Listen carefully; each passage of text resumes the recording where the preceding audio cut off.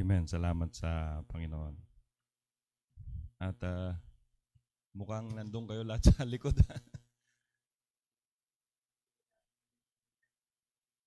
Amen. So, salamat sa Panginoon sa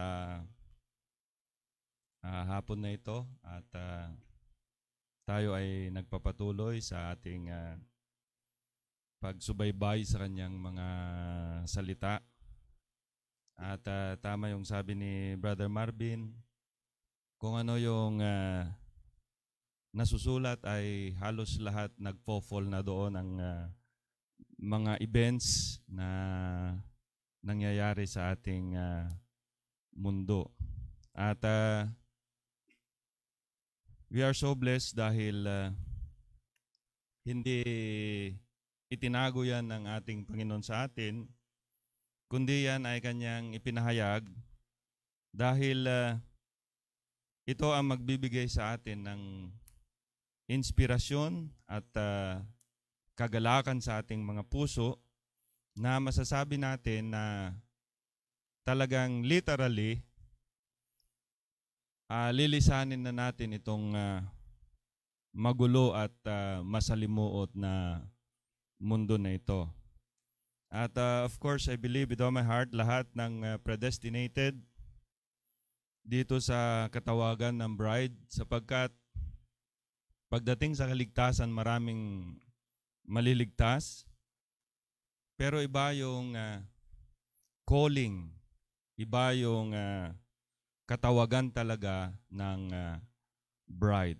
Ang pinag-usapan natin ngayon ay hindi kaligtasan lamang, kundi ang ating pinag-usapan ay yung ating paglisan upang salubungin ang ating Panginoon sa alapaap.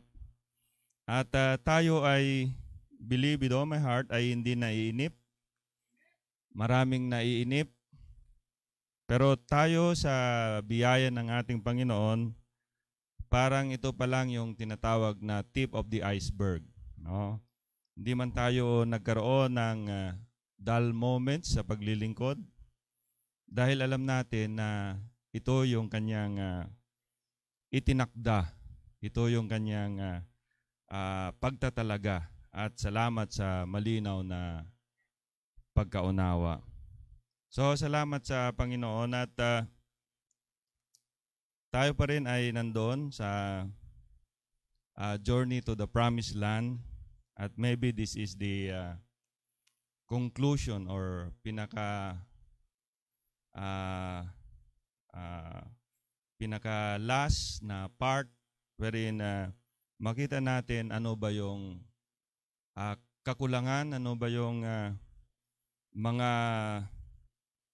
nangyari. So hindi na natin madaanan man natin yung nangyari noon, pero kailangan natin na makita yung kasalukuyan na nangyayari. So tandaan natin itong journey na ito ay hindi na ito bago. Amen. Sabi ko nga kay Brother Marvin kahapon, ito ay laging nangyayari sapagkat sabi nga ng Bible, walang bago sa silong ng langit. Nauulit at nauulit ito. Amen. Kaso lang, ibang mga personalidad ang gumaganap, iba-ibang personalidad ang tumutupad. So, nandito na tayo sa dulo ng panahon. We have been instructed ano yung mga bagay na darating dito sa time na ito at salamat na ipinaunawa sa atin yung tinatawag na pinaka-highlight o pinaka-sign sa ating time. At karamihan ang nakita nilang signs ay yung current events, physical signs. Pero salamat ang atin nakita ay yung spiritual signs and then ito ay nagkaroon ng tinatawag na physical manifestation sa pamamagitan ng bride. So, salamat sa Panginoon. May mga bagay na I believe with all my heart nais ipahayag ng ating Panginoon sa atin in this day para tayo talaga ay magkaroon na ng kumbaga last and final instructions bago tayo lilisan. Now, nais kong basahin ang Acts chapter 19 sabagat dito ipinahayag ng prophet sa atin ano ang dahilan bakit maraming naiwanan samantalang lahat naman ay naniwala. Kasi hindi sapat yung ang tao ay maniwala. Di ba? So sabi rito sa Acts chapter 19 verse 1 and 6. And it came to pass that while Apollos was at Corinth, Paul, having passed through the upper coast, came to Ephesus, and finding certain disciples. And he said unto them, Have ye received the Holy Ghost since ye believed?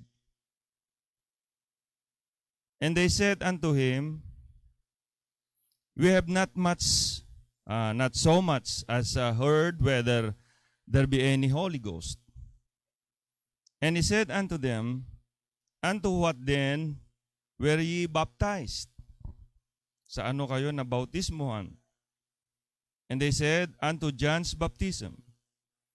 Then said Paul, John verily baptized with the baptism of repentance, saying unto the people, that they should believe on him which should come after him, that is, on Christ Jesus. When they heard this, they were baptized in the name of the Lord Jesus. And when Paul had laid his hands upon them, the Holy Ghost came on them, and they spake with tongues and prophesied. So the Lord will bless His word. So makita natin mga kapatid, napakahalaga yung Holy Ghost. Amen. And salamat sa ating Panginoon, tinuruan tayo sa tamang placement ng tinatawag na teaching on the baptism of the Holy Ghost. Kasi hanggang ngayon ay marami pa rin na-trap doon sa maling understanding ng baptism ng Holy Ghost. Amen. Sa experience ko dito sa message na ito, ang dami kong na-encounter.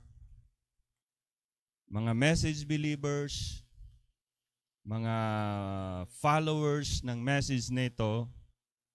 But talagang nakita ko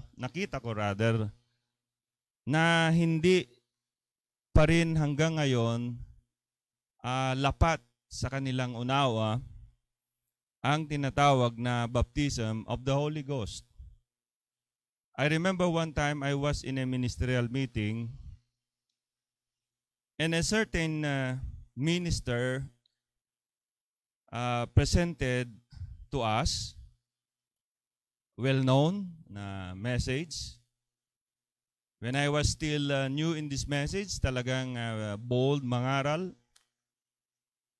Pero ako ay nagulat sa kanyang presentation ng baptism of the Holy Ghost. And of course, I cannot blame him because he read the quote wherein Brother Branham said, new birth and baptism of the Holy Ghost is two different things.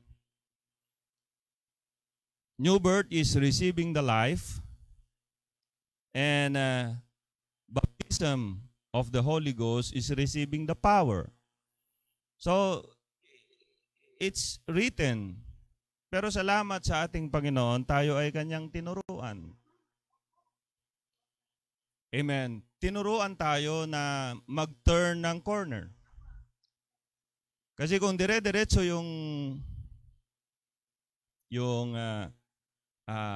paglalatag at walang turning ng corner, ang mabuild natin ay hindi bahay, kundi ang mabuild natin ay wall.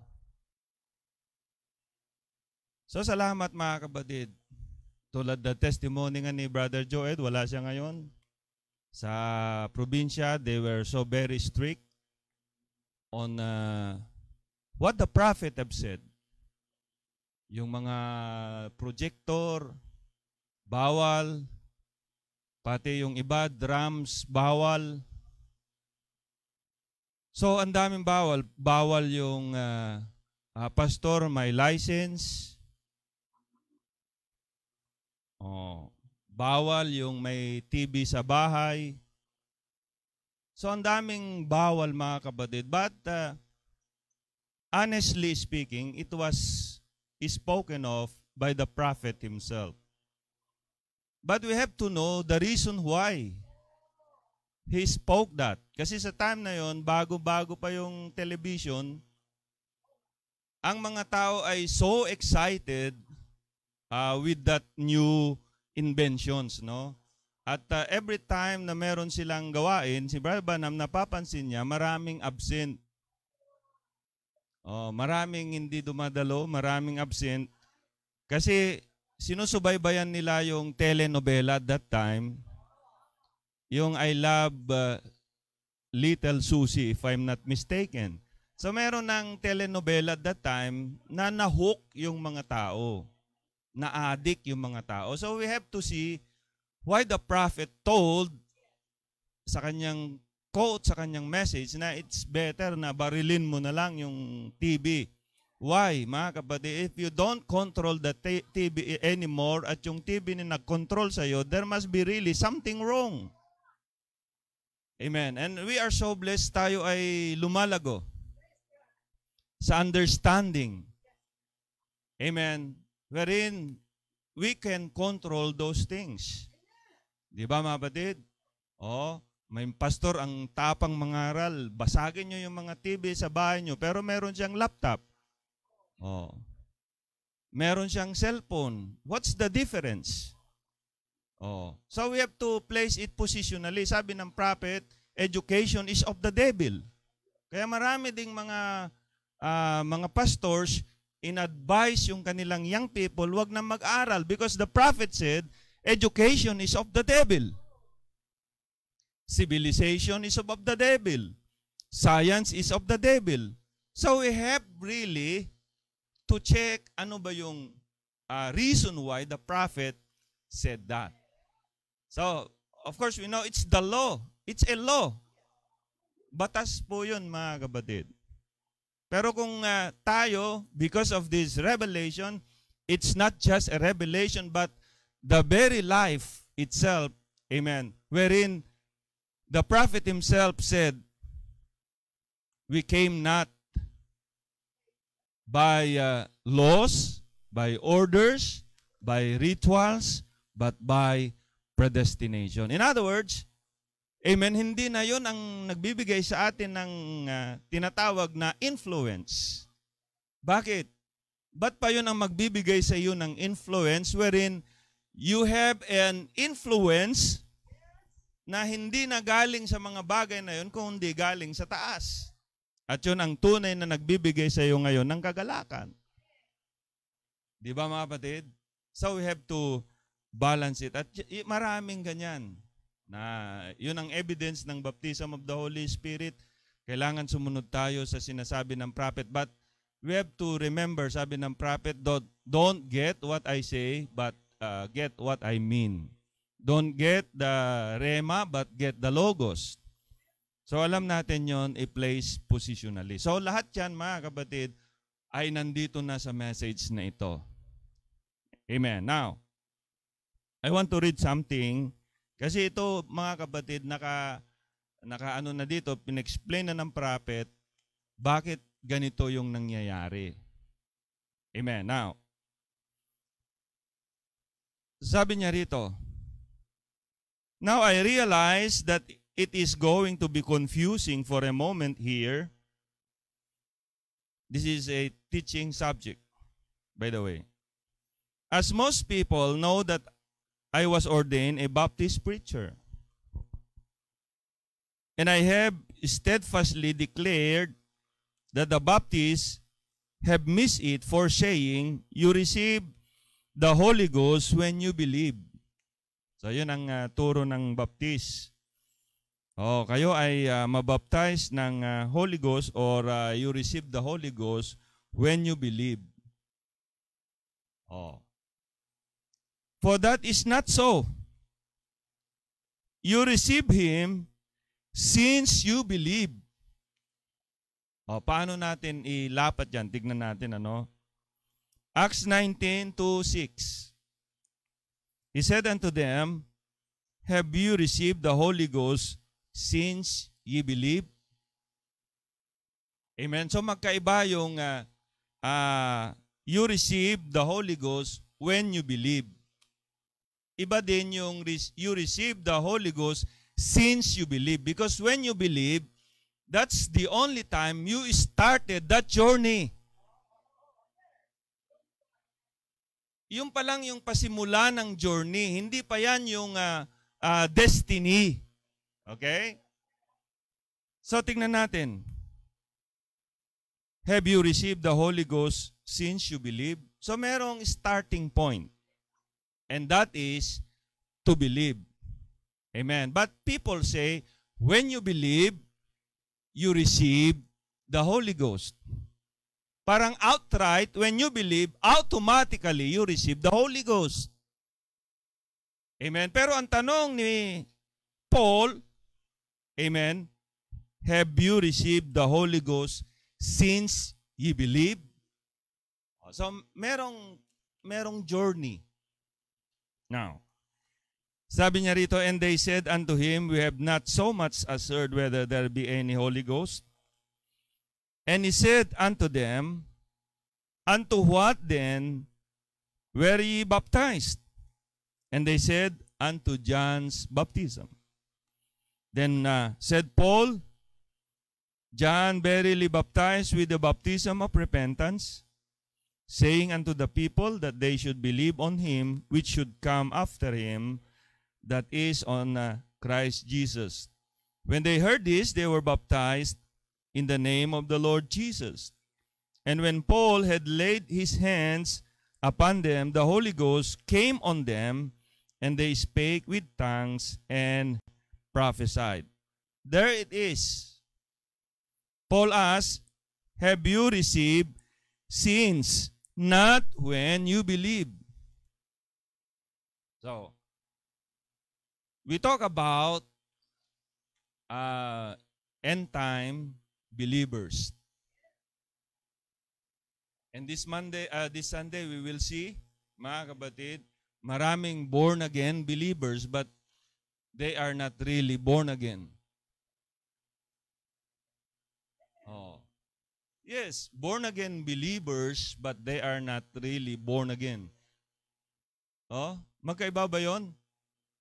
Naniniwala sa born again, pero hindi na born again. Naniniwala sa baptism ng Holy Ghost, but hindi na baptized ng Holy Ghost inside. Na-baptize ng Holy Ghost hanggang doon sa spirit realm. Now, itutuloy natin. Sabi niya rito, and there is a great difference there. For it is after we believe that we receive. Oh, pagkatapos mong matanggap, and then afterwards, you will receive.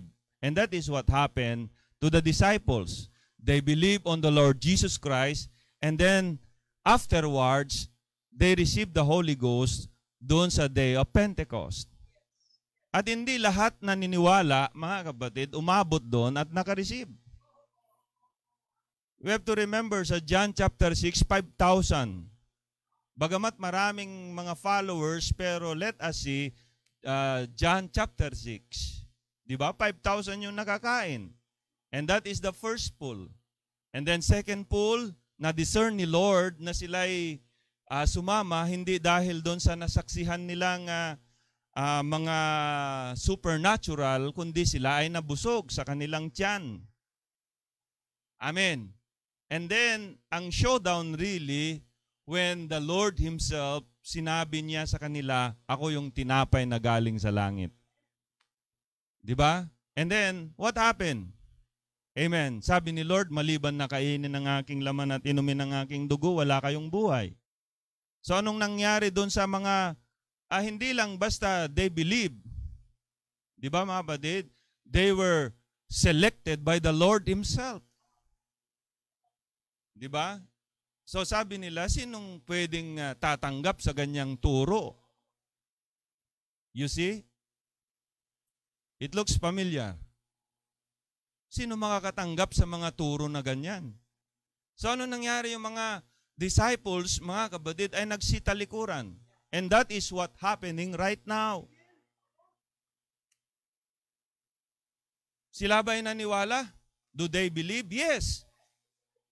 Pero mga kapatid, amen, hindi lahat yan umabot sa tinatawag na Day of Pentecost. Now, sabi niya rito, so there's difference between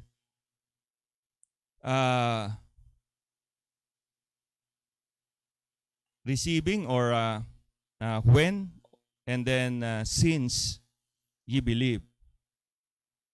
Ephesians 1:13 is an exact word repeat of what happened in Ephesus according to Acts 19, in whom ye also trusted after that ye heard the word of truth, the gospel of your salvation, in whom also after that ye believe, not when ye believe, ye were sealed with the Holy Spirit of promise. Amen. Hindi yung when you believe, but after you believe. Amen. Because this is a journey.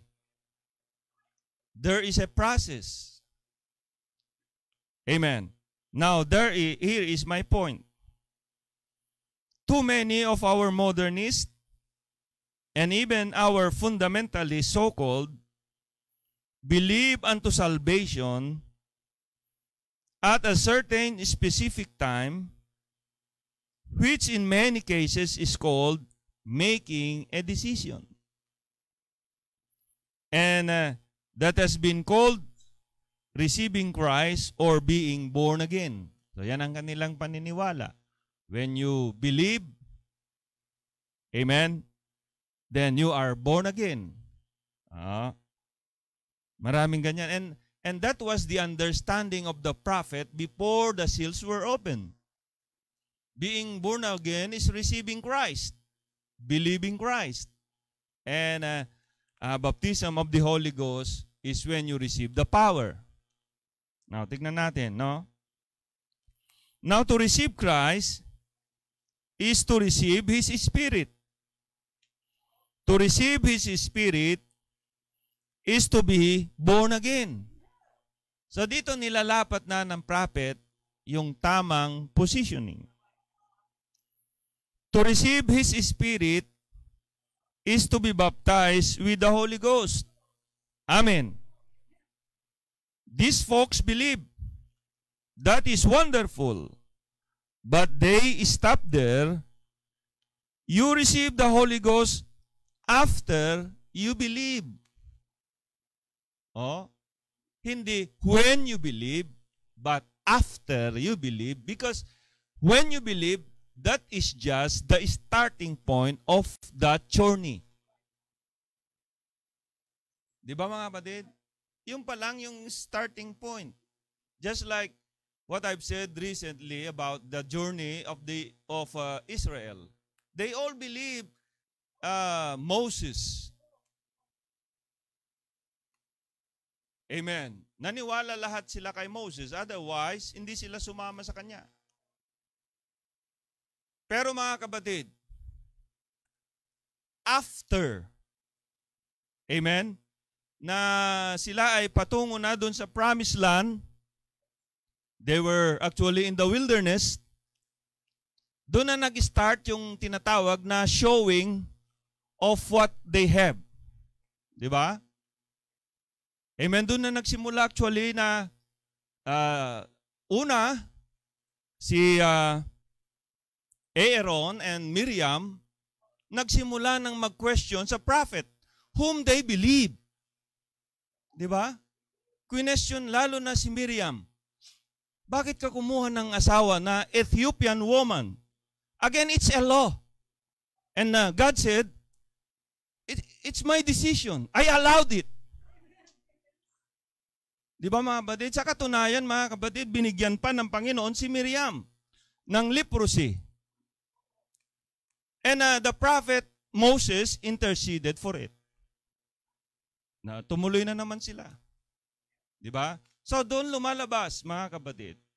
And that is the journey in this message. Amen. And then, habang si Moses nandun sa Mount Sinai, itong si Dathan and Korah, mga kapatid, amen, nandun pa rin yung kanilang mind dun sa kung ano, saan sila galing. They collect all the golds na dala-dala nila and they build that molten calf. And what is that? The prophet said, money-making scheme. Ang sabi ng prophet, Lord, sabi niya, amen. Rather, tinawag ng Panginoon si Moses. Sabi niya, wawasakin ko, pupuksain ko itong mga tao na ito. And Moses said, Lord, wag mong gawin yan. Remember that quote? Remember that scripture? Lord, wag mong gawin yan. Sasabihin ng mga Egyptyo, nilabas mo yung mga tao na ito pagkatapos papatayin sa ilang. Amen. Di ba mga kapatid?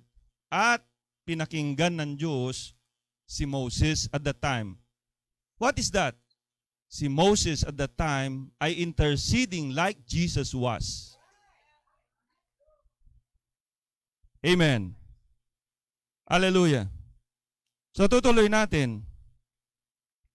So, to receive His Spirit is to be baptized with the Holy Ghost. These folks believe. That is wonderful, but they stop there. You receive the Holy Ghost not when you believe, but you receive the Holy Ghost after you believe. So, sabi ng prophets, it's two different things. Not when you believe, but after you believe, because it's a process of God. Ang dami naniwala, di ba? As I've said, 5,000 naniwala sa Lord. Amen. Then they follow the Lord, and then second pull, na-discern ni Lord. Amen. Yung mga sumunod sa Kanya. Anong sabi niya sa kanila? Sumunod kayo, hindi dahil sa supernatural na nakita nyo, kundi sumunod kayo dahil nabusog kayo. Di ba mga batid? So ang highlight dyan ay yung magpakilala na ang ating Panginoon. Ako yung tinapay na galing sa langit. Amen. Then these people who are following Him at that time started to murmur. Di ba? Yung magulang namin kumain ng mana sa ilang. Pero anong sabi ni Lord? Tunay nga, sila ay kumain ng tinapay na galing sa langit, pero lahat sila ay nangamatay. Di ba? Pero kung kainin nyo itong tinapay na ito na galing sa langit, kailanman hindi na kayo magugutom. Talagang napakatigas mga kapatid. Strong meat for those people at that time. Lalo na nung sabihin niya, maliban na kainin ng aking laman at inumin ang aking dugo, wala kayong buhay. So then, those who believe at that time, not just believe, Jesus Himself selected them. Makikita natin mamaya, they have their ministry at that time. They cast out devils. But remember, sa Luke chapter 10, if I'm not mistaken, yung 70 disciples, inutusan ng Panginoon, amen, nagbalikan sila. Is that right? Amen, and then tuwan-tuwa sila. Punong-puno sila ng kagalakan. At ang sabi nila, nadaig namin ang espiritu ng dyablo. Anong sabi ni Lord? Tunay nga, nakita ko nga ang dyablo na nahulog na parang lintik mula sa langit. Pero huwag kayo dun magalak. Magalak kayo kung ang pangalan nyo ay nakasulat sa langit. Paano yun? Nasa langit.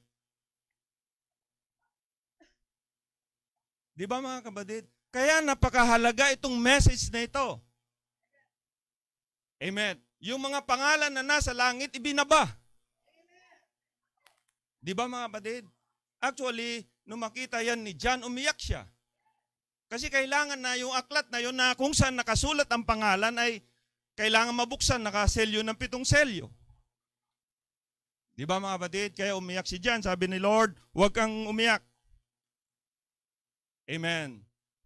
Di ba mga kapatid? Sabagkat ang ugat ni David, sinong tinutukoy niya? Si Lord ay nagtagumpay. Ang leon sa tribo ni Huda ay nagtagumpay. Pero nung lumingon, si John, anong nakita niya mga kapatid? Hindi naman lion. Ang nakita niya ay ang kordero na wari pinatay. Sabagkat yung dugo niya ay sapat upang bayaran yung aklat na yon, mga kapatid, at mabuksan. Amen. And in Revelation chapter 10, binaba yung aklat. Amen. Yung aklat ay bukas. Amen? Sa Revelation chapter 10. Ngayon ang tanong, nakita nyo na ba ang pangalan nyo ron? Sabi ni Lord, magalak kayo kung ang pangalan nyo ay nakasulat doon. So that is the message in this day na kailangan ma-reveal sa individual. Now, tuloy natin. So hindi when you believe, but after you believe. So merong process, merong journey na kailangan nating lakaran. No? It has always been that way and always will be.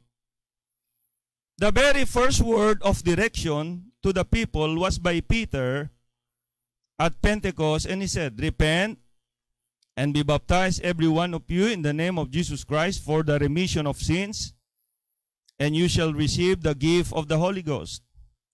For the promise is unto you and to your children and to all that are afar off. Kasama na po yung angheles. Even as many as the Lord our God shall call. Sinong tatawag? Si Lord. Sinong naghanap? Si Lord. Sinong namili? Si Lord. Yes. This Sunday we will see that. Because we will find out those 2 congregations in the stars. Pleiades and Hyades. Pleiades, the 7 daughters or the congregation of the judges. And the Hyades, which is the congregation of those who receive salvation. Magkaiba yun mga kapatid. Pagdating sa kaligtasan, maraming ligtas. Pero iba, mga kapatid, espesyal yung sasalubong sa Panginoon sa lapaap. Yun ay walang iba kundi ang bride.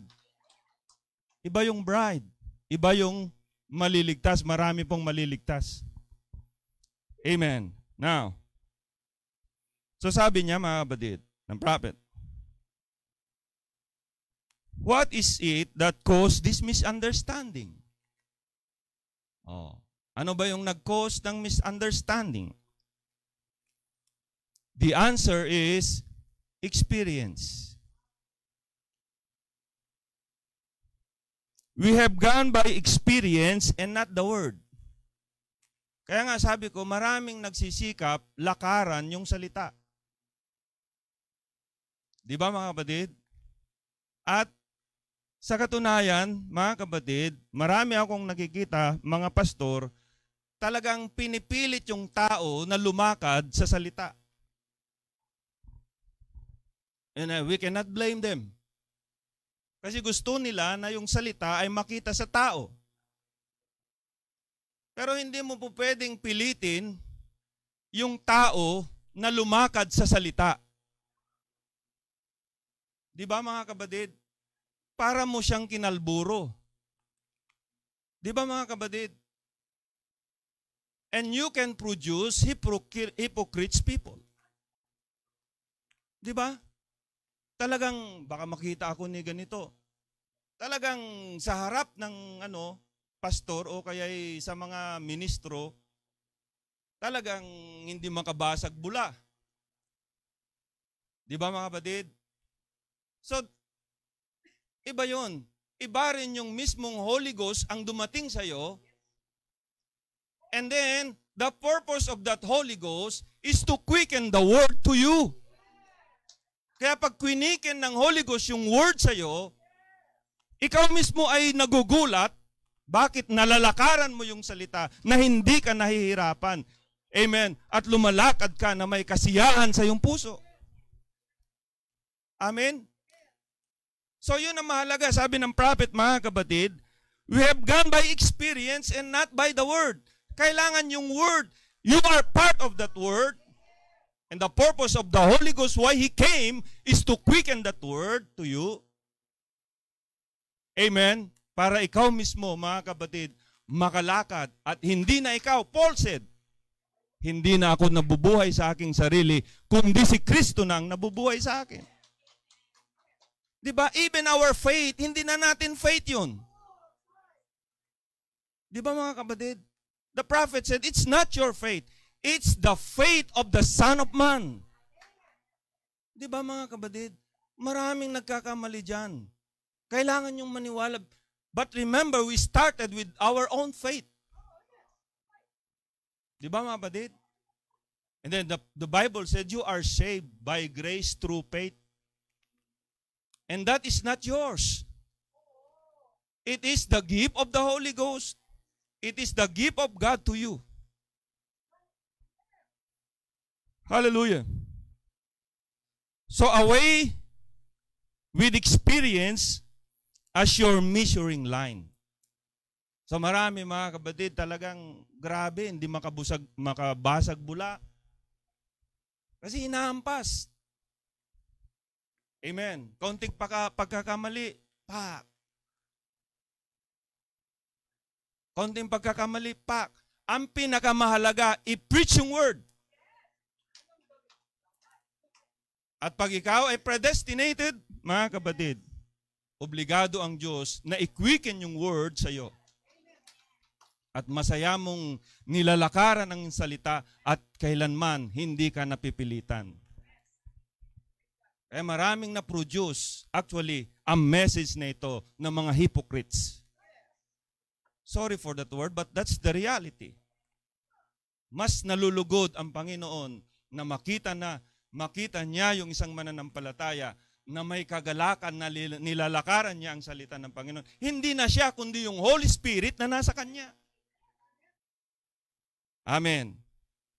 Kasi as long as we are in this flesh, mahirap yan. Hindi natin kaya.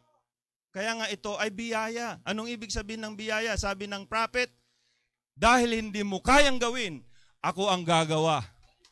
Paano siya gagawa? Di manahan siya sa atin. Amen. Glory. There is only one plumb line, only one rod, and that is the word. Now watch carefully and get this.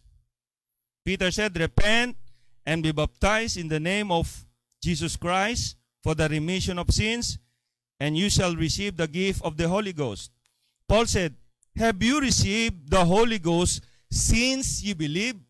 Not when you believe. Magkaiba po yun. Since you believe. This is the whole of our problem right here. People repent of their sins. They get baptized in water. But they don't go on and receive the Holy Ghost. I will tell you later, mga kapatid, ano ba yung evidence of being baptized with the Holy Ghost? Amen? So, hindi sila nag-move. Amen? Just like the journey to the promised land. Yung iba, tumirik na along the way. Diba? Yung iba ay kinain ng, tinuklaw ng ahas sa ilang. Yung iba ay kinain ng lupa. Amen? Kaya originally na nanggaling doon sa Egypt, dalawa lang ang nakarating sa promised land. Sino yun? Joshua and Caleb. It's here. Tignan natin mamaya. But they don't go on and receive the Holy Ghost. You believe unto receiving the Spirit. Believing on Jesus is the step in the right direction, which is toward the Holy Ghost. Yun ay first step. Di ba mga kapatid?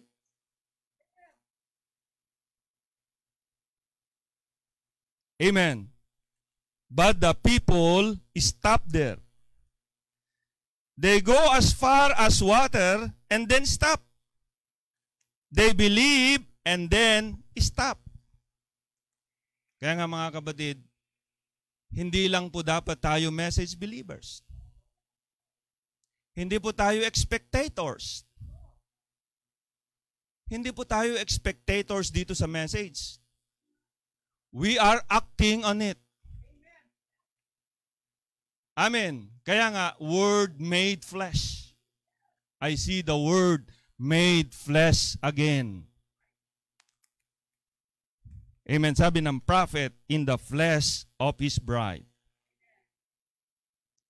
Hallelujah. The Bible does not say that you receive when you believe. It is, have you received the Holy Ghost since you believe? So, ang starting point ay when you believe. Ang starting point ay when you believe this message. Again, believing this message is not enough. We have to move, we have to go farther. Amen. Even Paul, alam niya yan. Anong sabi niya mga kapatid? Iwanan na natin itong mga panimulaing aral. And let us go unto perfection. Hindi basta-basta yung panimulaing aral na nandun sa Scripture. Laying of the hands, salvation, resurrection. Amen. Pero sabi ni Paul, yan ay mga pangunahing aral. Iwanan muna natin. If the Lord's permit, and let us go unto perfection. And there's only one perfect, and that is God.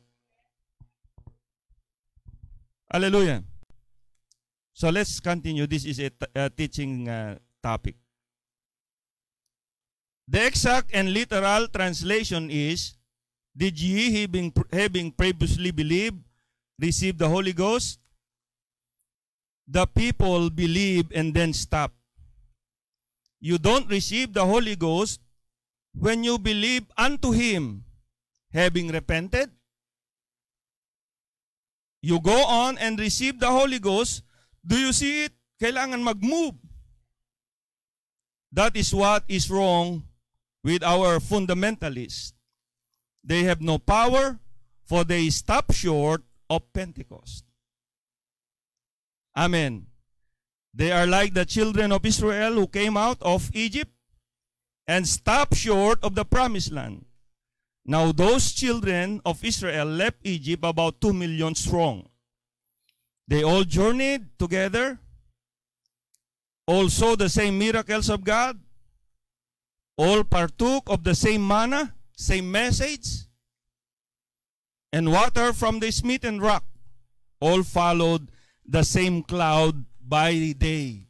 Yan yung mga kapatid, hindi lang yun sa time ni Moses. They believed the cloud. Amen. Pero hindi nakapagpatuloy. Hallelujah. And the pillar of fire by night, but only 2 reached the promised land. Only 2 were true or real believers. Naka-highlight yan, no? That is correct. Why? Because the Word tells us that the rest died because of unbelief. And because of unbelief, they could not enter in. Hebrews 3:19. Then since that is so, and only 2 entered, then the rest were not true believers. What made the difference? 2 stayed with the Word. Nag-stay sa Word. They continue on the Word. Kasi ang Word ay hindi stagnant, mga kapatid. Ang danger, mga kapatid, pag ang Word sa iyo ay nagkaroon ng tinatawag na dead end. And when you follow that way, kung ano-ano ang gagawin ngayon nila, just to make sure na lahat ay merong tinatawag na activity. Sila ay on fire. Di ba mga kapatid? Pero mas mainam yung masundan mo yung Word until the end. Amen. So what made the difference? Two stayed with the Word. When the hearts of the 10 spies failed at Kadesh Barnea, Joshua and Caleb did not stagger, for they believed the Word and said, "We are more than able to take the land." Bakit ganon? Lahat ba sila ay binigyan ng instruction? Lahat ba sila ay nakarinig sa message na sila ay ililid ng Panginoon sa promised land? Lahat. Pero pagdating ngayon ng Kadesh Barnea, the judgment seat of Christ, mga kapatid, doon na they failed. 10 of them failed. Dahil nakita nila impossible. Maganda yung land, maganda yung lupa, flowing with milk and honey.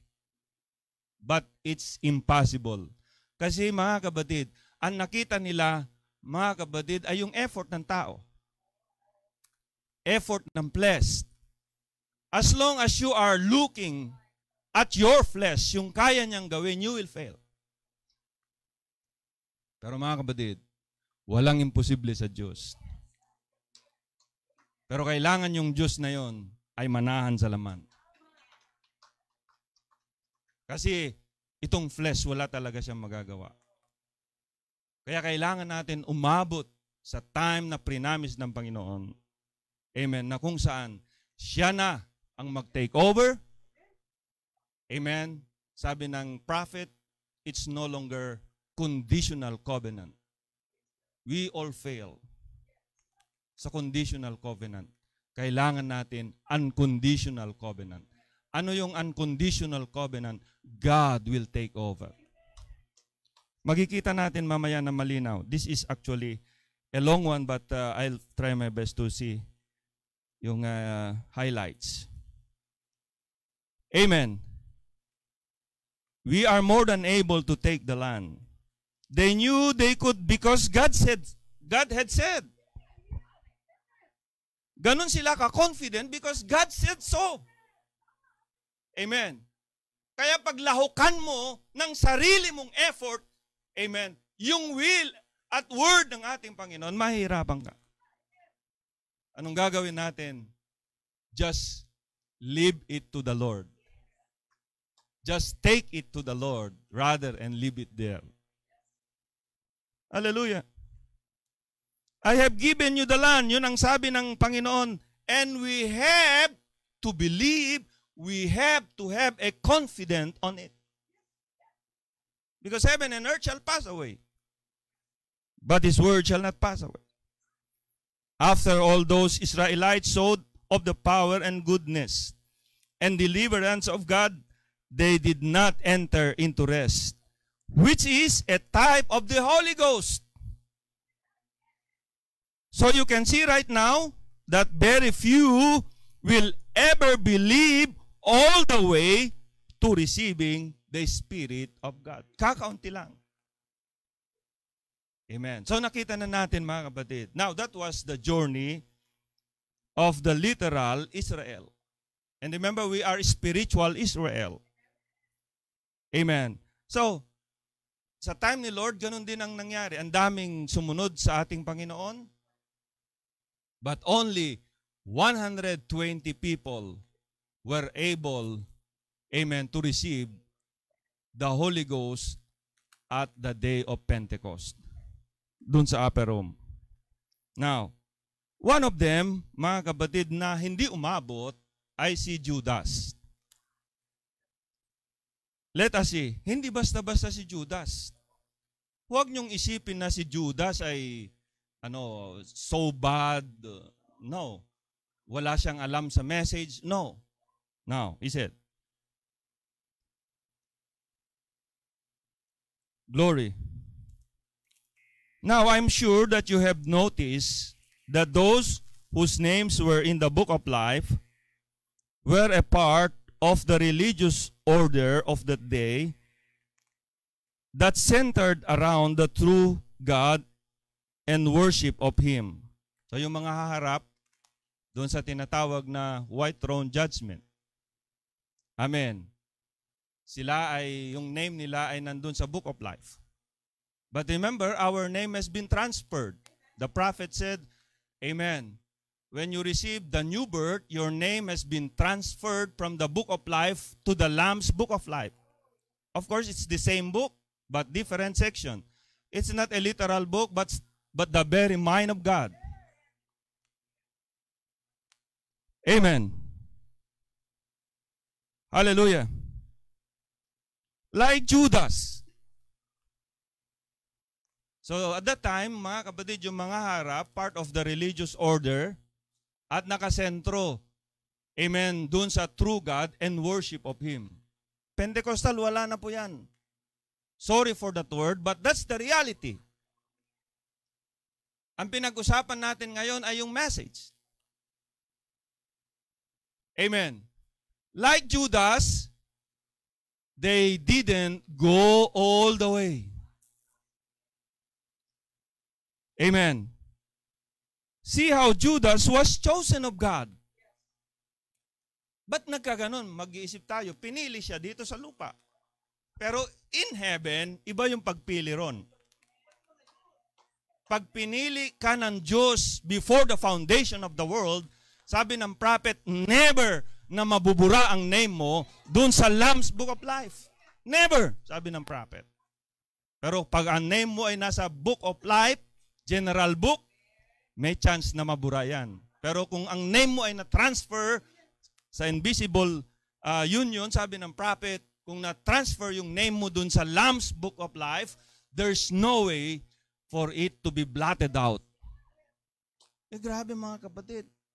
Eh saan tayo? Amen. See how Judas was chosen of God. He was instructed in truth. Huwag niyong sabihin na walang alam si Judas sa truth. Sabi ng prophet, he was instructed in truth. In other words, alam niya yung message. He shared knowledge of the mysteries. Aba, alam din niya maghimay ng mysteries. Alam niya ang i-preach ang new birth. Ha? Alam niyang i-preach ang baptism ng Holy Ghost. Kaso ang problema sa kanya, hindi niya na-receive. Magkaiba ba yun? You can preach baptism of the Holy Spirit. You can preach this message. Pero walang saysay kung hindi ikaw maging message in this day. Anong ibig sabihin, mga kapatid?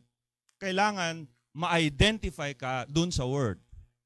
Being a living epistle, sabi ni Paul, read by men. Hindi letra. Letra nakamamatay. The letter killeth, but the Spirit giveth life. Hallelujah. He shared knowledge of the mysteries. Nangaral din siya ng mysteries. Nag-share siya ng mysteries. He had a ministry of power granted unto him, and he healed the sick. Oh, hallelujah. He healed the sick and cast out devils in Jesus' name. Kaya nga po mga kapatid, yun sa Matthew 7:21, hindi lahat na nagsasabi sa akin, Lord, Lord, ay papasok sa kaharian ng langit. Magpoprotesta sila sa time na yan, Lord, nangaral kami sa iyong pangalan. Nakagawa kami, Lord, ng dakilang bagay sa iyong pangalan. Pero anong sabi ng Panginoon? Lumayo kayo, hindi ko kayo kilala. Hindi yung hindi kilala, na hindi alam kung sino sila. We have to go back to Genesis chapter 4. That word new means uniting. In other words, I never united with you. Amen. Glory to God. He healed the sick and cast out devils in Jesus' name. But when the showdown came, he sold out for gold and political power. He did not go up to Pentecost to receive the Spirit of God. He was devoid of the Spirit. So hindi basihan yung alam mong i-preach yung message. Alam mong himayin ang mysteries.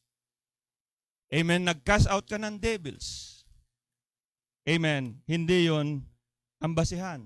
Ang basihan ay, amen, you receive the Holy Ghost. At doon tayo tutong, mga kapatid. Make no mistake about it. A person that is truly baptized by the Holy Ghost into the body of Christ, receiving the fullness of the Spirit, will be in the Word all the way. So it's a continuous process of God. Hindi ka dapat hihinto, kundi tuloy-tuloy ka because God is progressive dun sa kanyang pagpapahayag. Amen.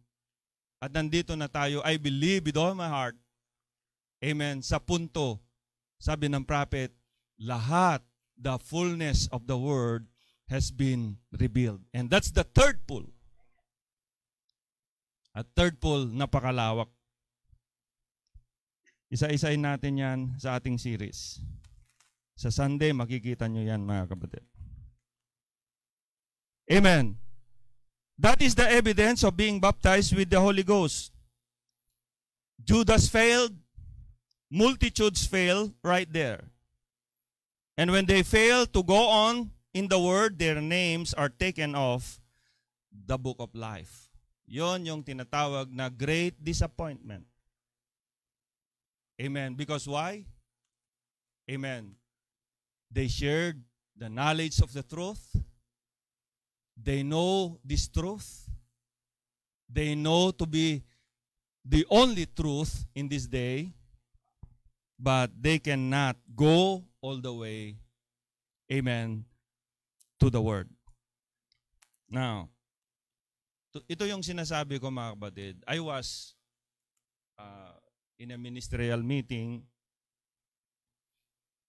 and a pastor has been a pastor for many years, maybe. When I was still new in this message, siya po ay kilala na. And then tumayo siya sa pulpit and started to present the baptism of the Holy Ghost. Ito yung quote niya actually. Actually, it's from the prophet himself. Now, sabi niya, that was 1962. Before the seals were opened. Napakahalaga, mga kapatid, yung turning ng corner ng ministry. Kaya marami pong pinagsasabong yung mga quotation. Bakit? Pinaghahalo yung mga corrected teaching before the seals and after the seals. Hindi po natin sinasabi na lahat before the seals mali. May mga ilan lang doon na kinorek mismo ng ating Panginoon nung mabuksan yung selyo. Amen. Kaya may makikita kayo, ito yung sinabi niya before the seals, ito yung sinabi niya after the seals. Amen. Saan tayo? Siyempre, doon nung mabuksan ang seals. Because why? Before the seals, maraming reference ang prophet. Marami siyang books, amen, na binabasa. Mga books nila Uriah Smith, mga kilalang theologians. Pero pagdating ng opening of the seals, amen, sabi niya, hindi na ito galing sa tao. You are no longer feeding on a man. You are now feeding on the unfailing body word of the Son of Man. Diba, mga kapatid? Kaya pagdating ng opening ng seals, klarong-klaro na ngayon. Amen, ang pagpapahayag ng ating Panginoon. Now, ito yung comment niya before the seals. Para may plaster lang natin mabuti. Now, sabi niya, I don't believe in being born again in the baptism of the Holy Ghost. Oh, I don't believe in being born again is the baptism of the Holy Ghost. It is not the baptism of the Holy Ghost. It's being reborn again. We're reborn by the blood. Nandiyan ba, Brother Eric? 1962, sabi niya, I don't believe in being born again is the baptism of the Holy Ghost.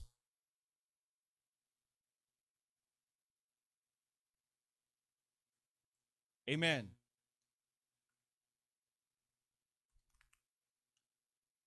Being born again is the baptism of the Holy Ghost. Ilan yan? Maganda mabasa natin eh.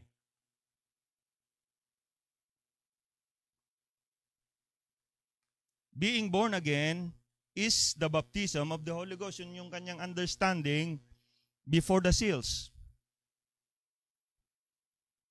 Ito yung pinagsasabong ng mga pastor.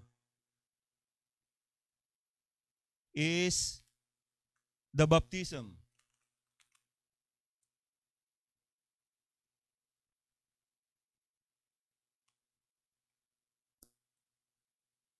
Wala dyan?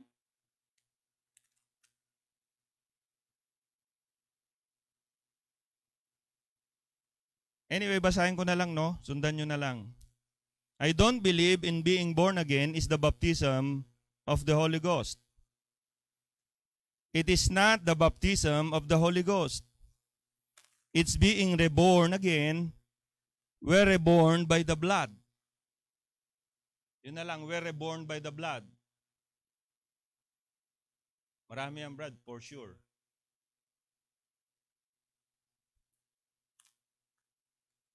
Puro chicken yan, ah.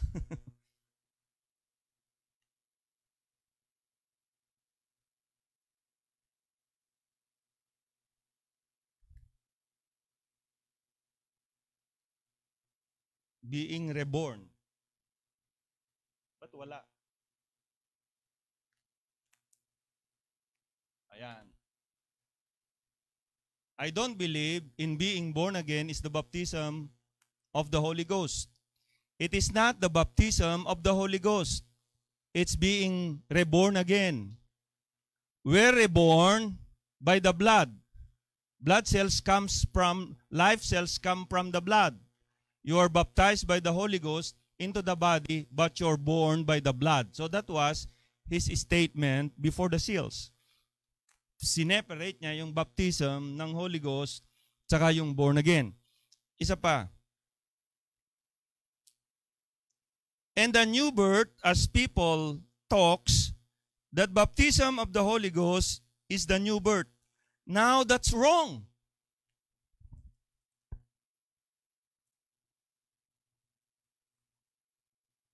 Oh, pansinin nyo. And the new birth, as people talks, that baptism of the Holy Ghost is the new birth. Sabi niya, now that's wrong. The baptism of the Holy Ghost is different from the new birth. Ngayon, kung ako ay isang pastor, dalawa na, di ba? Paninindigan ko na yan hanggang wakas. At mag-aaway tayo. Ganun yung karakter ng mga pastor eh. Pasikatan doon sa meeting eh. Pero hindi po ganun mga kapatid. Ang message na yan, hindi ibinigay ng Panginoon para pagsabungin. Ang message na ito binigay ng Panginoon upang magkaroon ng kaganapan. And we have to watch for it. Ang ginawa ng mga pastor, pinagsasabong-sabong yan. Oh, sabi niya, the baptism of the Holy Ghost is different from the new birth. The new birth is when you're born again. But the Holy Ghost is when power comes into that birth for service. Oh. Di babakuran mo na yan. At yan na yung tayo mo hanggang sa dulo. Di ba? Maghahalo ang balat at tinalupan, sabi pa nga ng isang pastor. Amen. So napakahalaga yung opening ng seals. Ngayon, nung opening na ng seals, mga kapatid, inayos ng prophet, amen, by the guidance of the Holy Spirit, yung tama at lapat na turo. At dapat dun tayo. Okay?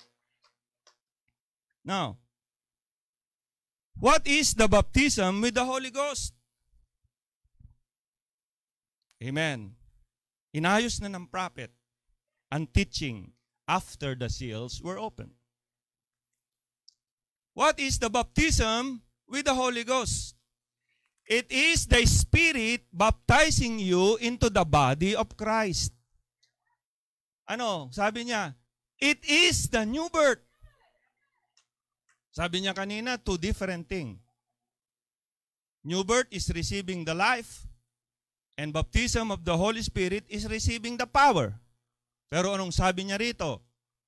Amen. It is the Spirit baptizing you into the body of Christ. It is the new birth.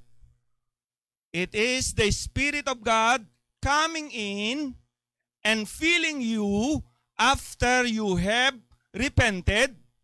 Yun yung start, di ba? Doon sa Acts 2:38, amen, di ka naman magre-repent kung hindi ka naniwala. So you started by doing that three process of grace, sanctification, or justification rather, sanctification, and then baptism of the Holy Ghost. Amen. Then you receive the gift of the Holy Ghost. Amen. Kailan daw yun mag-start? Having heard His word. Kailangan marinig mo yung word. Hindi lang partial word, kundi marinig mo yung tumbok na message for your day and age. And being baptized with water as an answer of a good conscience toward God. Yun na start. Oh, tapos tinuloy niya. What we have been just set forth would be much easier for all to understand if we all believe the doctrine of the oneness of the Godhead. Tama nga rin naman. Kung sablay ang ating Godhead, hindi natin ito malalapat ng tama. Amen. For there are not three persons in that Godhead, but one. Thus, we are not born again by the Spirit of life of Jesus Christ, of Jesus coming in, and then subsequent to that, the Holy Spirit coming in to give us power. So, pinasinungalingan niya yung una. Kaya nga yung iba rin naman, ayaw sa prophet dahil merong mga dual statement. Pero alam natin yan, i-plaster ng tama. Before the seals and after the seals. Iba na nung nabuksan yung selyo. Bakit? Panginoon na ang nagpapahayag. Doon sa pagbubukas pa lang ng selyo, hindi basta-basta nagbubukas ang prophet, amen, ang kanyang bibig, inihintay niya yung inspiration na galing sa Panginoon. Amen. So sabi niya mga kabatid, so hindi yung dumating yung life ni Christ and then subsequently darating yung Holy Spirit to give us power. If that were true, why are we dishonoring the Father? By not giving Him a part in our complete salvation. For if salvation is of the Lord, and there are three Lords, then He, Father, must have something to do to. But surely it can be seen that Jesus made this very clear, that it was He and He alone who is God, and it is He and He alone who is coming into the believer. Hindi tatlo. Kasi kung si Jesus, dumating yung life sa'yo, and then yung Holy Ghost dumating din to give the power, wala nga rin namang ginawa yung Father. Kung tatlong persona. Diba? Just like in the beginning.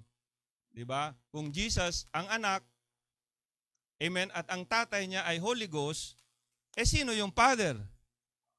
Diba sabi ng anghel kay Joseph, huwag mong inuwanan ang asawa mo sapagkat ang kanyang dinadala ay sa Espiritu Santo.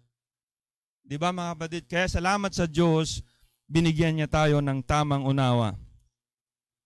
John 14:16 says that the Father will send another comforter, but verse 17 says that He, Jesus, dwelleth with them and should be in them later. In verse 18 He says, He will come to them. In verse 23, in speaking to the disciples, He said, we, Father and Son, will come unto Him. Thus it is the Father, Son, and Holy Ghost all coming in at the one time, for it is one person. Kaya nga sabi ng prophet, the complete fullness of the Godhead bodily dwells in the church. Fullness yun mga kapatid. Ibig sabihin, amen, lahat, all of the Father, amen, ibinuhos niya kay Christ, and all that was in Christ, ibinuhos din niya sa bride.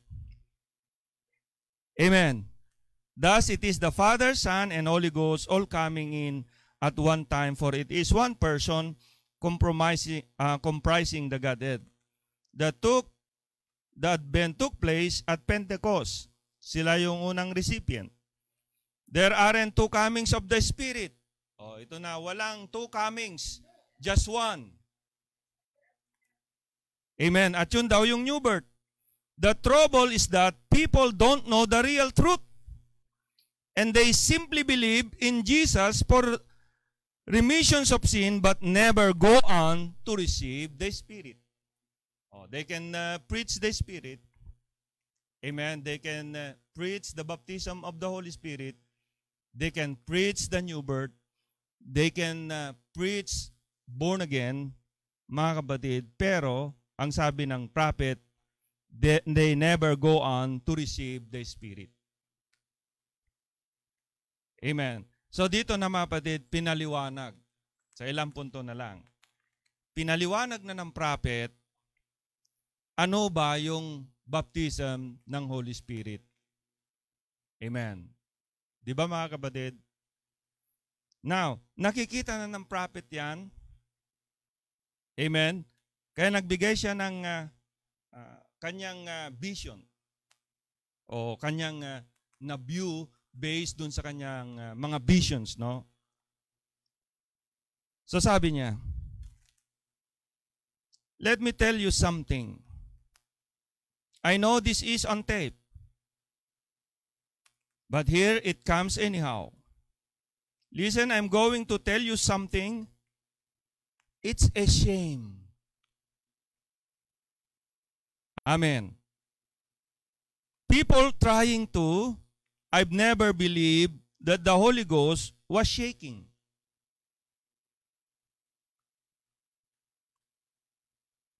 I've never believed that the Holy Ghost was evidence of speaking in tongues or crying or shouting. Them is emotional. Amen. So pwede pala yung isang tao maging emotional. Pwede siyang umiyak, pwede siyang magalak. Nakita ko na yan many times. Pwede siyang mag-rejoice, but it is not the Holy Ghost. Amen. Or in other words, it's not the Holy Ghost indwelling. Holy Ghost, effect of the Holy Ghost, makikita natin mamaya, pero yung Holy Ghost, hindi tumagos dun sa third realm. I believe the Holy Ghost can do that. But the Holy Ghost is tabernacling deity. So ang tunay na Holy Ghost, pinapaliwanag sa atin, ang Diyos mismo, ang deity mismo ay manahan. I believe a great bunch of people that claim to have the Holy Ghost don't know one thing about it. You meet God. You have to meet God personally. Kasi pwede mong marinig about God. Pwede kang maniwala about God. Pwede mong i-preach about God, and that is the message in this day. But you have to meet God. Magkaiba yun, mga kapatid. So another one. That's what the matter today. People get worked out and excited, emotion, and it's not the Holy Ghost. The Holy Ghost is tabernacling deity. Your words is His words. Anong ibig sabihin? Sabi ng prophet, wala siyang paa sa panahon na ito maliban sa iyong mga paa. Wala siyang kamay maliban sa inyong mga kamay. Wala siyang tenga maliban sa iyong mga tenga. Wala siyang mga mata maliban sa inyong mga mata. At sabi ng prophet, wala siyang bibig maliban sa inyong mga bibig. At napakahalaga itong bibig na ito. Remember, the prophet said, Amen. Quoting the scripture, Amen. The Spirit and the bride say, come. The Spirit, the prophet, and the bride will be saying the same thing. Because why? The final voice to the final age ay walang iba, sabi ng prophet, kundi yung bride. Merong ministry ang bride in this last day. And that is Revelation 10:8-11. 10:7, wala na po siya. Pero hindi nagtatapos doon. Merong Revelation 10:8-11. Ano yun? Prophesy again. We have to prophesy again. We have to speak. Because the only way God can move is when you speak. And that is His way from the beginning. Amen. So maraming na-excite in this day because they know about the Holy Ghost. Amen. Pero ano ang sabi ng prophet, mga kapatid? The choice of your conduct. You can't mix it now. You're either of God or against God. Dalawa lang naman yan. Wala pong in-between. You are either God or Satan. You are either God or against God. And the outward expression shows exactly what's on the inside. Many of you think, I got the baptism of the Holy Ghost. I'm going to heaven. Pero hindi ganon, mga kapatid, kasimple. That don't mean one thing that you're going to heaven. No, sir. You can have the baptism of the Holy Ghost every hour in your life and still be lost and go to hell. Hindi ako nagsabi, ang prophet nagsabi. Amen. Saan na yun, Brother Eric? Oh. You're going to heaven. I got the baptism of the Holy Ghost at yan ang palasak na naririnig natin. But we will see what is the real evidence. That don't mean one thing that you're going to heaven. No, sir. You can have the baptism of the Holy Ghost every hour in your life and still be lost and go to hell. Ba't ganun? Maybe we are questioned. We have questions about it. Ba't nagkaganon? Now, listen.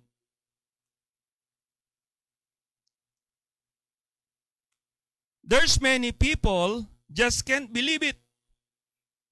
Even spirit-filled people. I'm going to give you one that will choke you. Mabibilaukan kayo rito, sabi ng prophet. The baptism of the Holy Ghost don't mean you're going in. Not at all. Bakit ganun? Di ba sabi niya kanina, baptism of the Holy Ghost and new birth is one and the same thing. Kasi marami kasing nagkunwari. Di ba? Parang si Judas, he was instructed with the truth. he shared the knowledge of the mysteries. He cast out devil. And he was in the circle of the ministry of the Lord. Can you see it, saints? Amen. Andiyan na, Brother Eric, ano? Bakit daw? So sabi ng prophet, not at all. Not and that don't have nothing to do with your soul. That's the baptism.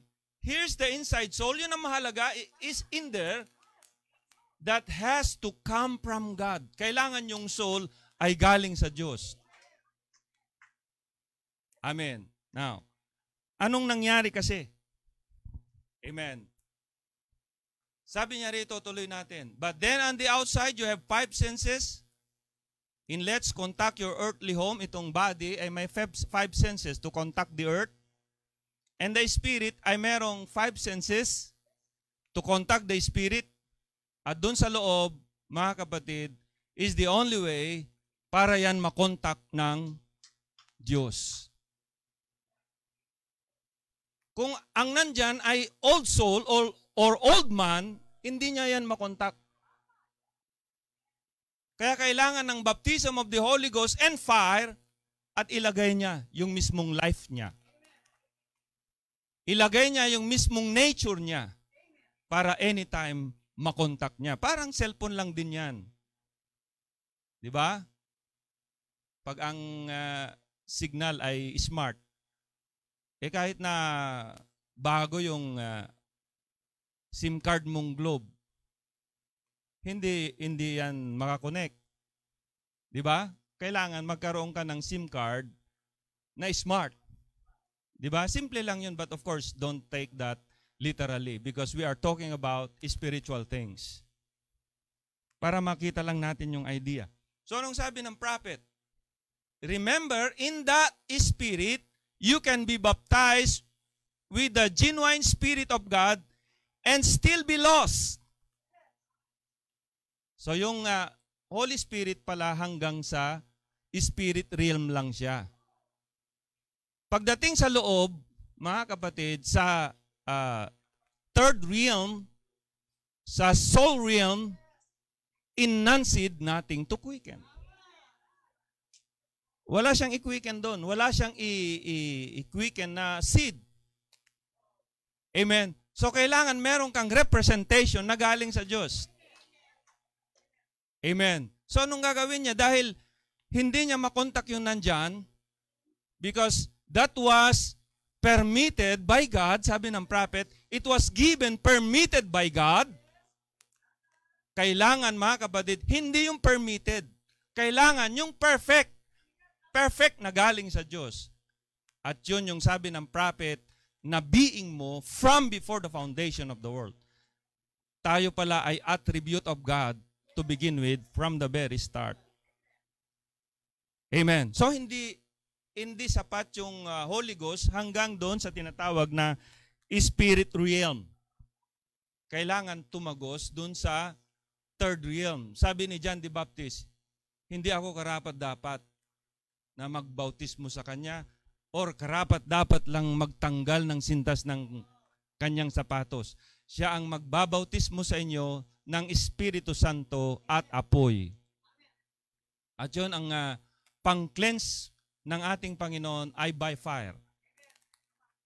Sabi ng prophet, ang cleansing process ng Diyos ay by sterilization through fire. Alisin yung worldly nature. Amen. At ilagay, i-quicken yung tinatawag na godly nature. Oh. Amen. So, sabi niya mga kapatid, so yung Holy Spirit hanggang doon lang sa spirit realm at hindi umabot doon sa third realm.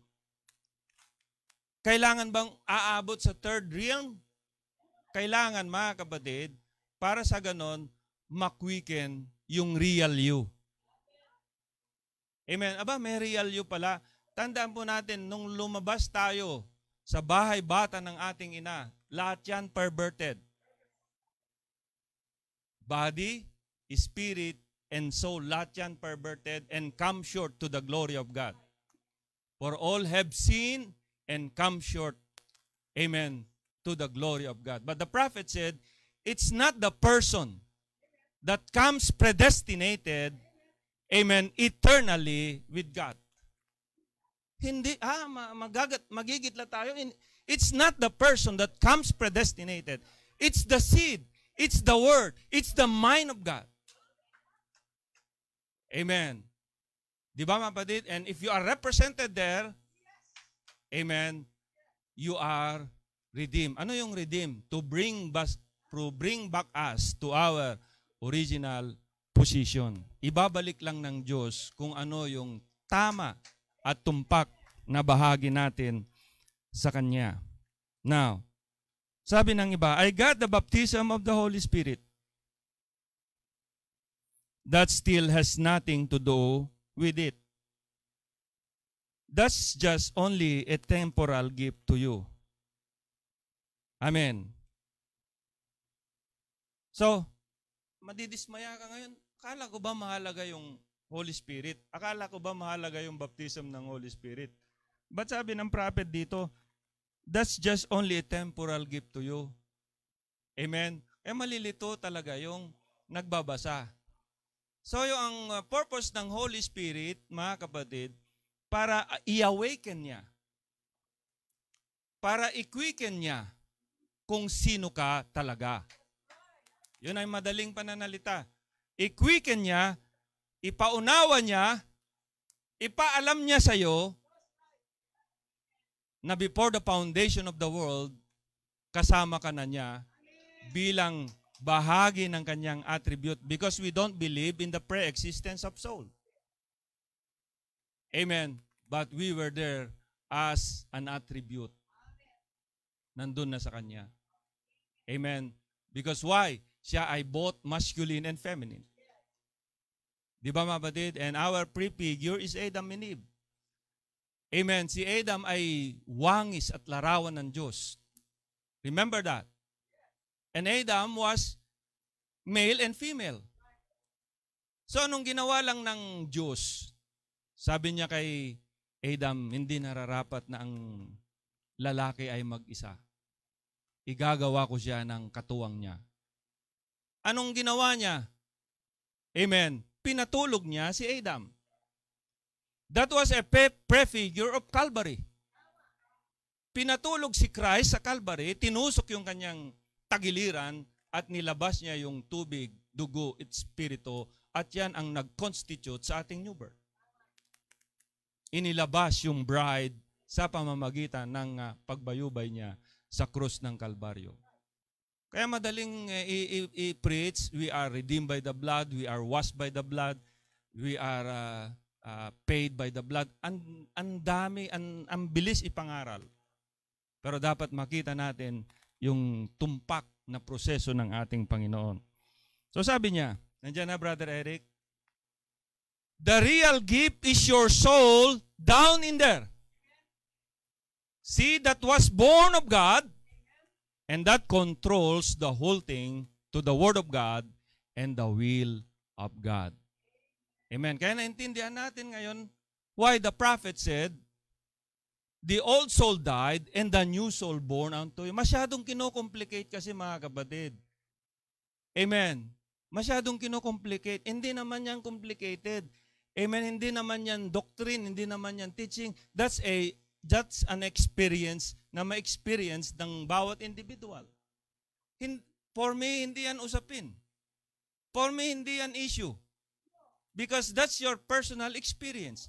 Amen. Sa time ni Haring David, ang term niya, create in me a clean heart, O God. Meron na siyang heart, but he said, create in me a clean heart. Ibig sabihin yung heart niya before ay mali. Come on! Yung heart niya before ay nakatanaw ng naliligo, alam niyang may asawa, pinadala sa mainit ang labanan para mamatay. Para makuha niya yung natanaw niya doon sa na naliligo. Si Bathsheba, di ba? Pero hindi nagtatapos doon because David said, Amen. Did David repented? Yes. Kaya nga sabi niya, create in me a clean heart, O God.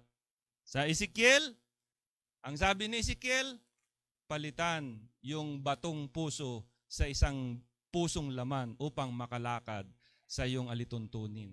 Amen? Sa time ni Lord, you must be born again. Sa time ni Paul, hubarin ang lumang pagkatao at ibihis ang bagong pagkatao na nilalang ayon sa katwiran at kabanalan. So different terminology but pointing to one thing, and that is new birth. Dumating ang prophet, mga kapatid. The old soul die and the new soul born unto you. Hindi yan complicated. Because that's the life. Amen, na ma-receive natin. Paul said, he testified, hindi na ako nabubuhay ang aking sarili, sa aking sarili, kundi si Kristo nang nabubuhay sa akin. Diba? He said, Amen. If you are in Christ, you are a new creation. Diba? You are a new creature. So, hindi yan complicated for me. Because, hindi yan doktrina, hindi yan teaching. It should be a personal experience. Born again is not just a doctrine. Born again is not a religion. Born again is not a group. Born again is a personal experience. Kaya mo ngang ipangaral, kaya mong himayin, hindi mo naman naranasan, walang saysay. Di ba mga kapatid? So, mahalaga mga kapatid, makuha natin yung pinaka-substansya ng message na ito at i-enjoy natin. Amen. Amen. Now, ano ba yung evidence ng receiving ng Holy Ghost? So nakita na natin yung receiving ng Holy Ghost, magkaiba yung anointing, magkaiba yung indwelling. You can be anointed. Amen? But, amen, mas maganda yung mag-indwell mismo yung Holy Ghost. Manahan mismo yung Holy Ghost. And that's the deity tabernacling in man. Amen.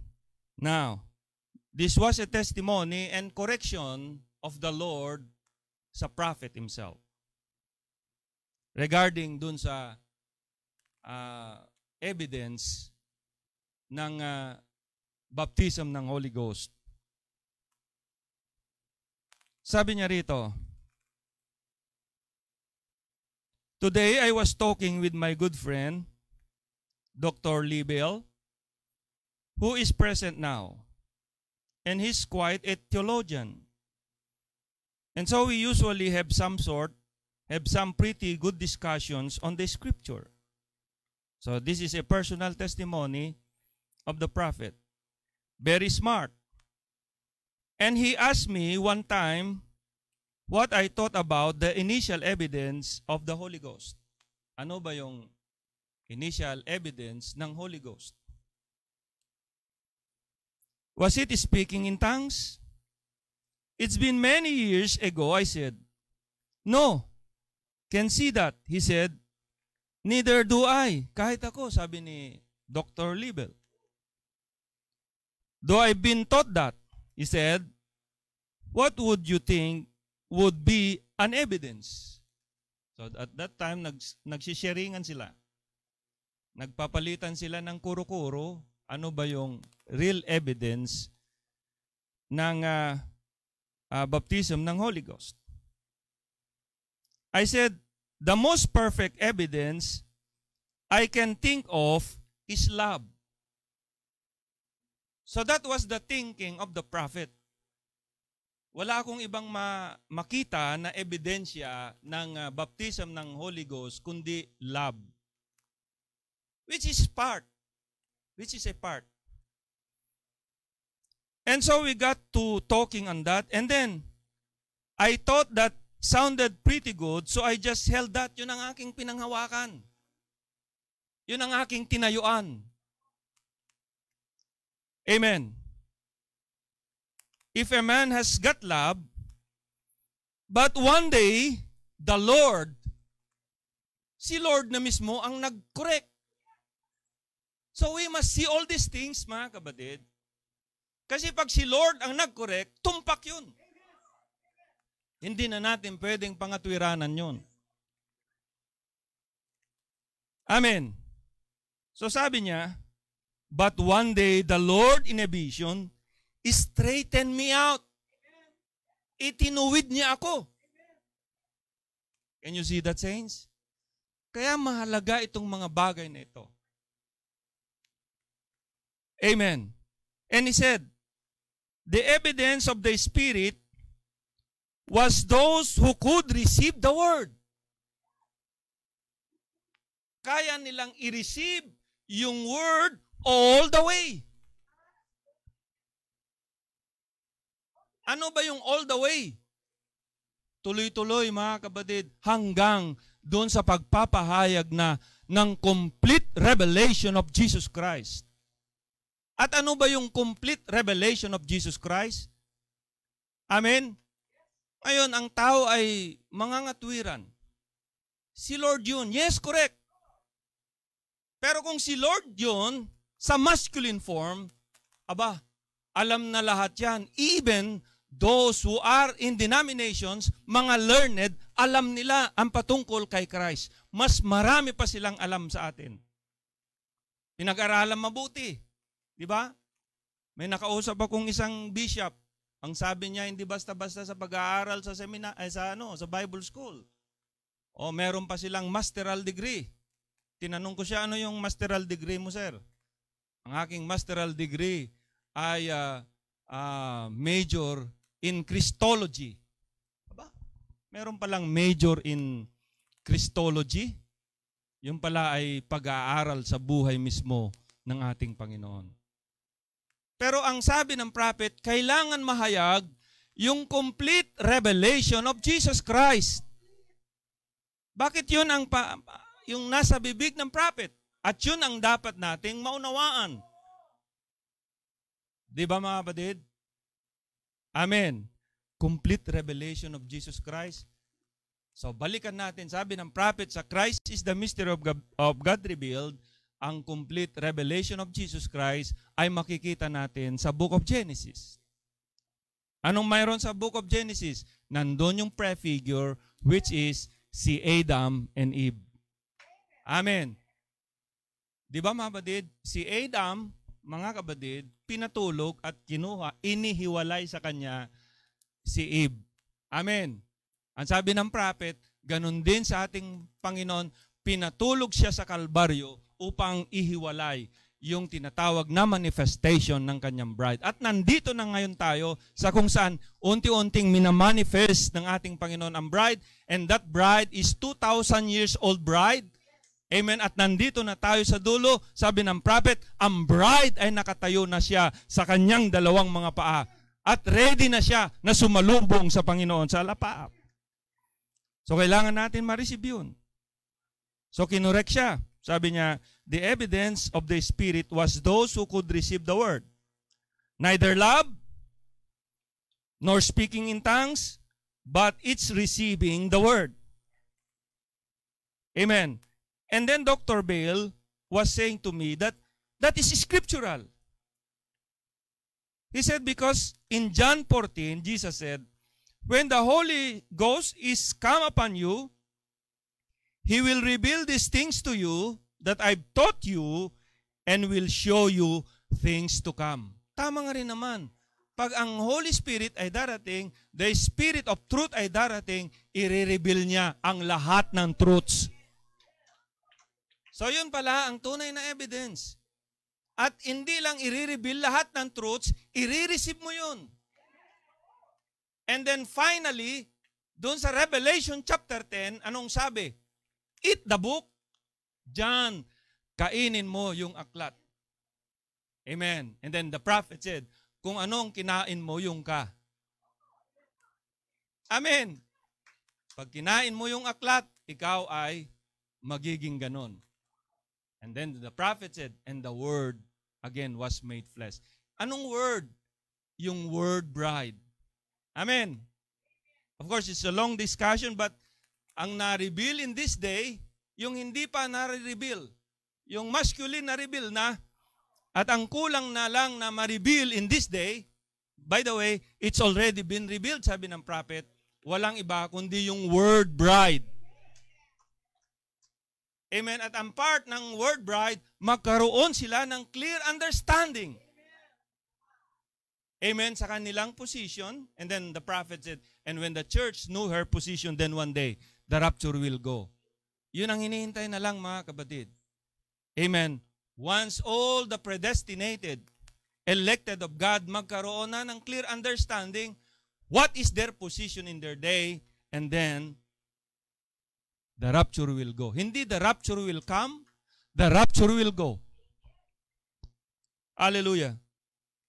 So it's scriptural. Amen. So, there is the genuine evidence of the Holy Ghost. He has never told me anything wrong yet. Wala pa siyang sinabi sa aking mali. Sino ang Panginoon? Every time meron siyang iniisip na kanyang kaisipan lang, tinutuwid talaga siya ng Panginoon. At yun ang ating kagalakan sa ating mga puso, sabagkat sigurado tayo sa ating tinatayuan. Amen. That it is the evidence of the Holy Ghost. Is he who can believe the word. You can receive it because Jesus never said, when the Holy Ghost is come, you will speak in tongues. He never said, the Holy Ghost, you'll do any of those things. But he said, He will take these things of mine and show them to you, and will show you things that is to come. So there is the genuine evidence of the Holy Ghost according to Jesus Himself. So anong ibig sabihin? Yung life ni Christ, amen, ay mapa sa atin, hallelujah, tayo ngayon. Yung manifestation, vindication ngayon ng word in this day that we live. Amen. So hindi mo na kailangan na lakaran yung word by your own. Our headship is the vindicated word in this hour. You cannot help God. And remember, God is obligated to quicken this word in this day. Pag sinabi ng ating Panginoon, may mga elect, may mga believers, maniniwala all the way, amen, meron talagang lilitaw. And I'm so blessed. I'm one of them. And I'm sure you are also one of them. And if that's so, then we are ready. Amen, to meet the Lord in the air. So marami talaga na dapat natin makita. It's not by our good works. We are not covered by our own good works, sabi ng prophet. Kailangan magkaroon tayo ng personal experience sa tinatawag na vindicated message, vindicated word in this day. Because that is our headship. Amen. So, it's a repeat. History is repeating itself. Sa time ni Lord, mga kapatid, amen, nauulit lang sa ating time. Yung mga religious people, mga nagbabasa, amen, ng scroll at that time, hindi nila nakilala ang ating Panginoon. Di ba mga kapatid? Kasi kung nakilala nila, sabi ni Paul, hindi sana siya pinako. Amen. Nandun na lahat nakasulat sa Scripture. Yung kanyang ginagawa, from the very start to finish. A virgin shall conceive from the very start of his life. Nandun na sa Scripture. Hallelujah. Di ba mga kapatid? Umaawit sila ng Passover, pero nandun na yung Passover. Kumakain sila ng unleavened bread, nandun na yung unleavened bread. Nagwawagayway sila ng first fruits, amen, nandun ang ating Panginoon na resurrect na. Di ba mga kapatid? It's the word fulfilling itself sa time nila, pero yung mga nagbabasa, hindi nila nakilala. Buti pa yung mga ordinaryong mga tao at that time. Amen. Mga fishermen, simple men, hindi man sila babad. Amen. Sa mga scroll, sa mga scripture sa kanilang time, pero nakita nila yung salita na nasa laman. And in this day, the same thing. Maraming ang gagaling sa message na ito. ang gagaling maghimay, ang gagaling mangaral, known, kilala, mga kapatid. But they fail to see the vindicated word in this hour. Ang vindicated word in this hour, walang iba, sabi ng prophet, kundi ang word bride. Ibig sabihin, inalis na natin si Kristo, sabi ng isang pastor, hindi, natupad lang yung promise ng ating Panginoon. In that day, you shall know that I am in the Father, ye in me, and I in you. 2,000 years ago, we were in Him, but now He is in you. Christ in you, the hope of glory. Hindi yan doctrine, hindi yan basta doctrine, hindi yan basta teaching. It is supposed to be a personal experience. E pag nakita nyo na yan, amen, nakikita nyo na ngayon, lahat ng scripture nagra-runs into continuity. Makikita mo yung whole picture. At wala kang ibang sasabihin kundi, glory to God. Salamat, Lord. Amen. Actually, ang kailangan natin ngayon in this day, amen, ay yung kagalakan sa ating mga puso, because one of the most important element of the going away ay walang iba kundi ang exceeding joy. Hindi ka magkaroon ng exceeding joy pag wala kang katiyakan. Wala kang exceeding joy kung ikaw ay nasa kulungan. Walang exceeding joy kung nandun ka sa kalagayan na pinapatulay ka sa alambre. Anong ibig sabihin? Yung pukpuking ka para makatupad ka sa salita ng Panginoon. Hindi yun ang kailangan. Sapagkat kung ikaw ay elected, predestinated, baptized with a real, genuine Holy Spirit of God from body realm, spirit realm, and soul realm, mga kapatid, you cannot help but to manifest the word for this day and hour. And that's the third pull. Third pull is the revealing of the fullness of the word in this day. Amen. So ano pa ang sabi ng prophet? Amen. I will read 2 more quotes maybe, and then watch for our series this coming Sunday, because again we will see the identification of Pleiades and Hyades. Amen. If you are true seed, you will hear that word. The Spirit will baptize you into the body of Christ, filling you, manahan sa iyo, and empowering you, and you will receive the word for your day and age. And what is the word for this age? Kaya nga tawag ng prophet dito sa age na ito ay bride age. Amen. Wala na tayo, sabi ng prophet, amen, sa Laodicea age. Ang Laodicea age ng mundo, tuloy-tuloy hanggang tribulation. Pero sabi ng prophet, wala na tayo sa Laodicea because we are caught up by the revelation of the 7 thunders. Amen. And then, sabi niya, you will receive the word for your day and age. And what is the word for this day and age? Sabi ng prophet, amen, word bride. Na-express na, na-reveal na ang word groom. That was 2,000 years ago.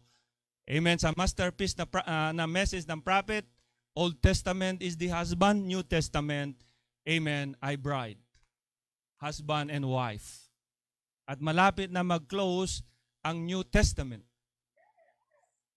Amen. Naghihintay na lang ang Panginoon na ang lahat na predestinated, elected, ay mailagay sa kanyang perfect position. And then the prophet, mga kapatid, I will read ano yung kanyang testimony regarding this age. I am now identified in the baptism of the Holy Ghost. Amen. Not something out here on the street, something 40 years ago. Bakit? 40 years ago, it was a partial. Bawat age, nagka-receive sila ng Holy Ghost, pero ang word na na-receive nila ay partial word. Allotted word. Pero pagdating sa ating time, fullness of the word. Amen. So sabi ng prophet, I am now identified in the baptism of the Holy Ghost. Not something out here on the street, something 40 years ago. I have it right now, the glory and power of God. Amen. I have it right now, sabi niya, the glory and power of God.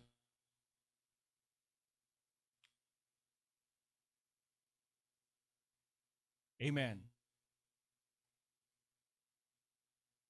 Ayan. I am now identified. Ako ay napabilang. Ako ay kasali. Kasi siya naman talaga ang first fruits. Siya ang unang-una dito sa bride age. Ang pagkakaiba nila ni John the Baptist, si John the Baptist, finora niya yung first coming. Amen. Si Brother Branham, pinora niya yung second coming. Inaabangan ng marami na si Lord Jesus Christ ang nandito sa eksena. Amen. Sa corporal body. Pero hindi po, mga kapatid. Sa katunayan, sasalubungin natin siya sa alapaap. Pero nandito ang kanyang body. Ang tawag doon ay bride body na binubuo ng marami. Hindi lang isa. So, in-identify niya yung sarili niya dito sa bride age. Amen? Bagamat siya ay messenger ng Pentecostal age, yung last age, amen, Laodicea age, pero sabi niya, I am now identified in the baptism of the Holy Ghost, not something out here on the street, something 40 years ago, that was his first experience. I have it right now, the glory and power of God, of forgiveness of sins. Huh? Yes. Because the bride right now can forgive sins. By the way, sabi ng prophet, you can do now greater works. And greater works is impart eternal life. Yan ang mabibigat, mga kapatid. But it's in the Word. Nasa Word ba yun, yung forgiveness of sins? Sino man ang patawarin nyo ay patatawarin. Sino man ang hindi nyo patatawarin ay hindi papatawarin. Ano man talian nyo sa lupa, tatalian sa langit. Ano ba ang kalagan nyo sa lupa, kakalagan sa langit. And that was a promise. Kailan matutupad? This day. I see Him heal the sick, open the blinded eyes, see Him foretell things, read the hearts of the people. I am identified with Him in His ministry at this day. Ano ba yung kanyang ministry in this day? Son of Man. Glory to God, I'm identified with Him for deliverance in the last days. I trust to be a part of that great bride. Amen. That's coming some of these days. Amen. Itong darating na great part of the bride, which is coming in this day. Bakit mahalaga ito na kailangan magkaroon ng manifestation? Bakit kailangan ito na dumating sa eksena? Itong great bride na ito in these last days. Amen. Last quote. The entire Holy Spirit visits the church. Tignan nga, Brother Eric. The entire Holy Spirit dumating. Anong ibig sabihin? It's the person of Jesus Christ. Amen. To express yung part niya na feminine. The entire Holy Spirit, ayun. Yan. Pakibaba pa sa 21. The Holy Ghost is the token that the blood has been applied. because it follows the blood all the way from the book of redemption. You see it? That was the purpose of Him coming, to make sure na nandun, na lahat na nandun sa book of redemption ay magkaroon ng expression or manifestation. See it? That was the purpose of Him coming. That's what He followed in every age. Every age He has followed that to see that it's brought forth. Kailangan perfectly magkaroon ng manifestation. Every age He has followed that to see that it's brought forth. And they could not be made perfect without us. So yung mga nauna sa church ages, hindi ma-perfect without us. Hindi po ako nagsabi. Ang prophet ang nagsabi. And they could not be made perfect without us. Paano sila ma-perfect? And now the entire Holy Spirit visits the church, making God in human flesh. Whose flesh? Your flesh, my flesh, the flesh of the body of Christ, the bride of Christ. Amen. Making God in human flesh as He did before Sodom, the burning there, which was a type. Then Abraham, He appeared to him. And all the things that he has not done down through the ages, yung hindi niya nagawa sa ages, amen, He is now doing. Back to the Word. Because the messages and the messages and the messages has to wind up in the entire Word. When we say entire Word, the fullness of the Word. And that's the person of Christ Himself expressed in different form, the prophet said. What form? In bride form. Amen. And in the last days, the 7 seals being opened was to pick up every struggle that's been left off in it. Yung mga kulang nila sa church ages, pero lahat ngayon ay nakumpleto. Lahat ay na-reveal in this day. Amen. And make the whole thing in one great big body of the bride. When we say great big body of the bride, ay yung mula sa day of Pentecost hanggang sa ating time. That's the reason why the prophet said, I am Alpha and Omega. Alpha age and Omega age. Amen. And then, he said, mga kapatid, the prophet cannot make a mistake about it. He said, she is the Alpha and Omega. Why? Because that was the expression of the feminine part of Him. Amen. So ano nangyari ngayon? The whole thing in one great big body of the bride, that them who live back there was not perfect until this church be perfected. Yun ang salita ng Panginoon. Be ye perfect, for your Father in heaven is perfect. And there's only one perfect. And that is God. And you must be identified with that God. You cannot make yourself perfect. No way, because there is only one perfect, and that is God.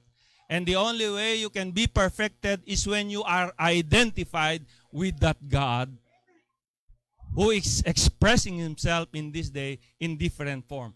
In what form? The prophet said, He is now revealing Himself in the bride form.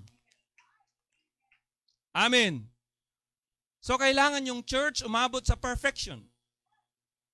Amen. At sino ang aabot doon? Sabi niya, this bride group in the last days. To bring them in. So my ministry, ang bride in the last days, ano daw? To bring them in. And all together be taken up. Paano? It's not our power. It's the power of God through these lips. So we speak resurrection because the final voice to the final age is the voice of the bride. So we can see that more this coming Sunday. Amen. Taurus. Amen. The coming judge. Amen. So salamat sa Panginoon. I believe na i-place natin positionally, amen, what is really the baptism of the Holy Ghost. So hindi pwedeng huminto. Hindi dun sa simula. Hindi sa pagsimula na tinanggap mo lang tong message na ito. Kailangan you have to go all the way. Anong all the way? Pagdating ng tinatawag na third pole, which is the revealing of the word. At nung na-reveal yung word, you identify, you see your name on it. Hindi literal name, sabi ng prophet, it's the mystery being unfolded. At wala kang magagawa kundi you say, Amen. Amen. Amen. Because why? You have a clear understanding about this word being unfolded in this last day. So salamat sa Panginoon. We are really so blessed.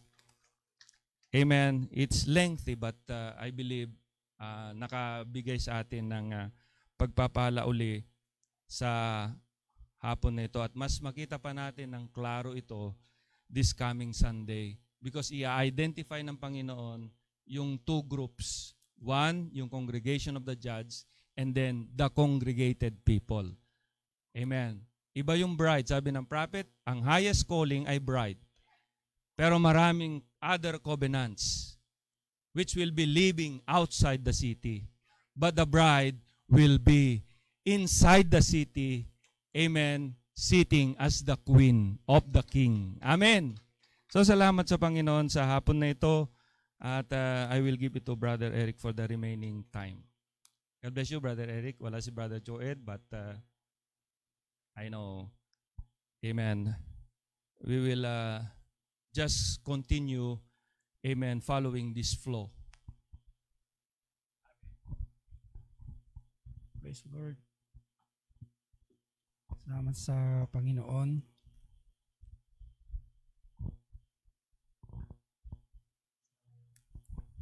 Patuloy na pangungusap niya sa atin, I would say, ng mga panghuling mga salita. No, mga kapatid, sapagkat ating ninamnam ang I would say parang it's a summary. Actually, summary, and you do only summarizing kung magsa-summarize ka lang kapag sa huli na talaga. Hindi ka nagsa-summarize sa unahan. No, so that shows na kung nasa saan talaga tayo, mga kapatid. At sa summary, diyan nakikita lahat ng highlights talaga. Diyan talaga binuhos lahat ng highlights. During the ages, nandyan yung mga details eh. Nandyan yung mga details. And God is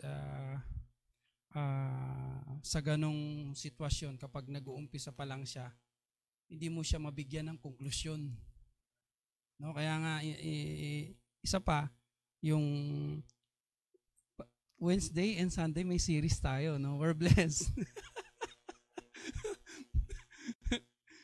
Kaya pakainam talaga ng disenyo ng Panginoon na yung pastor ay teacher. Kasi talagang iba-back up ka talaga lahat ng Panginoon, no? Pastor talaga ay teacher kasi nailalatag ito ng napakaliwanag, and nakakagalak talaga na it's like parang ito ay talaga namang hindi ito bago, pero laging bago. Kasi di ba, mga kapatid, binalikan lang ito pero lagi itong bago sa ating mga kapatid. And then this third part of this I would say series, kasi 3 parts na, no? Is the last part, conclusion. The conclusion of the journey. The conclusion of the journey. And alam natin, umpisa, una sa lahat, walang mangyayari kung hindi umpisa ng Diyos. So, alam natin yung journey. The journey started from mula doon sa pag-aalis sa kanila sa Egypt. Okay? So, kung hindi maglit ang Diyos ng panimula, yun ay ang kanyang kausapin niya, yung lingkod na propeta niya. Yun, ganun siya lagi nag-uumpisa. Diba? Pag may kinausap na siyang propeta, yan na yan, may gagawin na yung Panginoon dyan. Okay? So, maraming gagawin ng Panginoon dyan. At nung kausapin niya yung kanyang prophet, ganito yung gagawin mo. Panahon na lalahanin ko ang aking bayan. Rinig ko ang kanilang iyak. Okay? narinig ko yung kanilang iyak at sila ay aalisin ko sa pagkaalipin. At hindi lang basta aalisin, tayo ay maglalakbay patungong pangakong lupa. Okay? Patungong pangakong lupa. At nakita natin sa unahan or sa umpisa ng journey na ito, dito pa lamang pinakita na ng Panginoon yung mga grupo. Okay? When God started this journey, dito lumabas yung mga hindi mananampalataya. Tama po ba?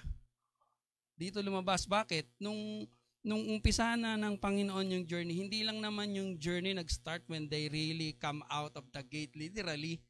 But when God started to speak to His prophet para kung ano yung sasabihin doon, instruction para sa kanyang bayan. Umpisa na yan mga kapatid, at doon pa lang, meron ng mga hindi tumalima. Doon pa lang, no? Journey pa lang yun, hindi pa conclusion yun. No? Meron ng mga hindi tumalima at nakita natin lahat ng hindi tumalima ay naiwan.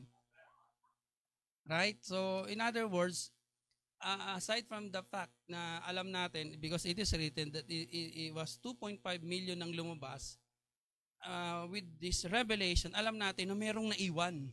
Kaya nga merong tinatawag na merong message na jubilee kung saan mayroon papalayain sa after ng 50th year, pagtungtong ng 50th year. Tapos yung ayaw ng lumaya, magpapapakaw na.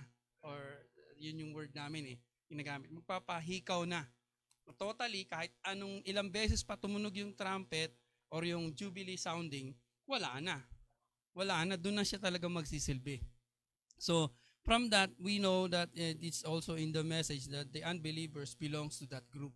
Who were left unbeliever, who were left in that starting of journey. Hindi nag-come out. Unbeliever talaga yun mga kapatid. Now, yun na-separate na kagad isang group. But there's another two groups. Okay? Along the journey, doon sa loob ng journey, nandun yung second group. Which is what? Which is the make-believer. Nasa journey sila, tama po ba? So, perfect. Kasapagkat ang journey it's still ongoing in one sense.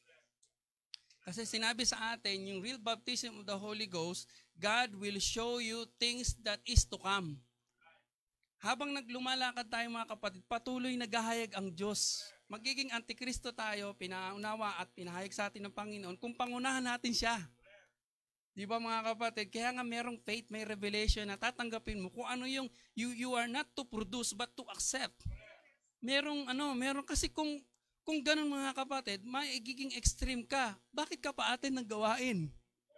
Di ba mga ganun kahalaga yun mga kapatid? Yan yung isa sa evidence pati na baptized ng Holy Ghost, nagpapatuloy ka ngayon sa ministry. At you are identified to that ministry. You are not just under that ministry, but you are identified to that ministry. Kasama ka sa ministry. Ganun yung pagpapatuloy mga kapatid as you go. Alam niyo mga kapatid, doon sa papuntang promised land, lahat talaga ay meron silang involvement. Involved talaga bawat isa. Mayroong ginagampanan bawat isa. Pagkaalis ng tulos ng tent, lahat sila nagmo-move. Di ba? Papunta doon talaga sa promised land. So we were here, no? At kanina ay nabigyan ng diin yung mga dahilan at doon ipinanganak yung mga make-believer. In other words, doon na show yung color nila along the journey. Remember saints, it's a journey. To begin with, nakaalis sila doon. Sa pagkaalipin, they all believe. Di ba naniwala sila na itong deliverance na ginagawa ni Prophet Moses ay act of God. Act of God mga kapatid. Kung hindi, di naman sila di naman sila susunod But these make-believers show their colors when it comes mga kapatid na patunayan na ng Panginoon kung sino talaga yung mga true believer. And at the beginning of this series, of this specific topic, which is the journey to the promised land mga kapatid, direkta na nandun na yung sagot, actually yung conclusion.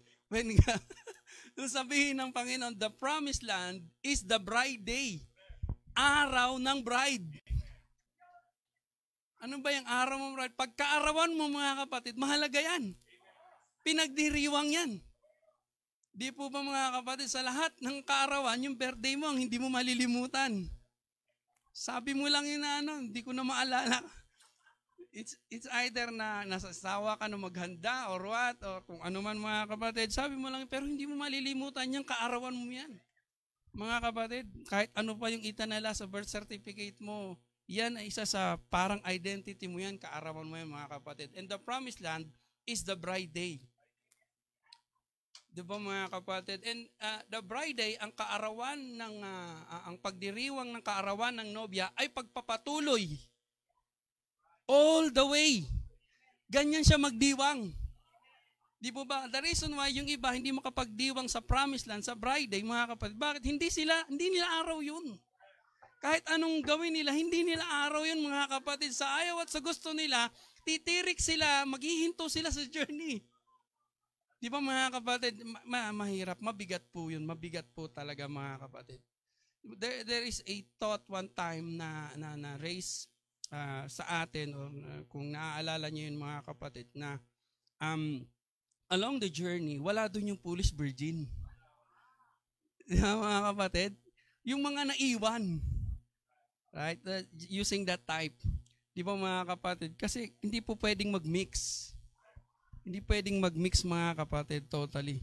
So, and then since and when is the keyword also, because God referred to that text on Acts chapter 19, where Paul asked these believers of followers or disciples of John the Baptist, right?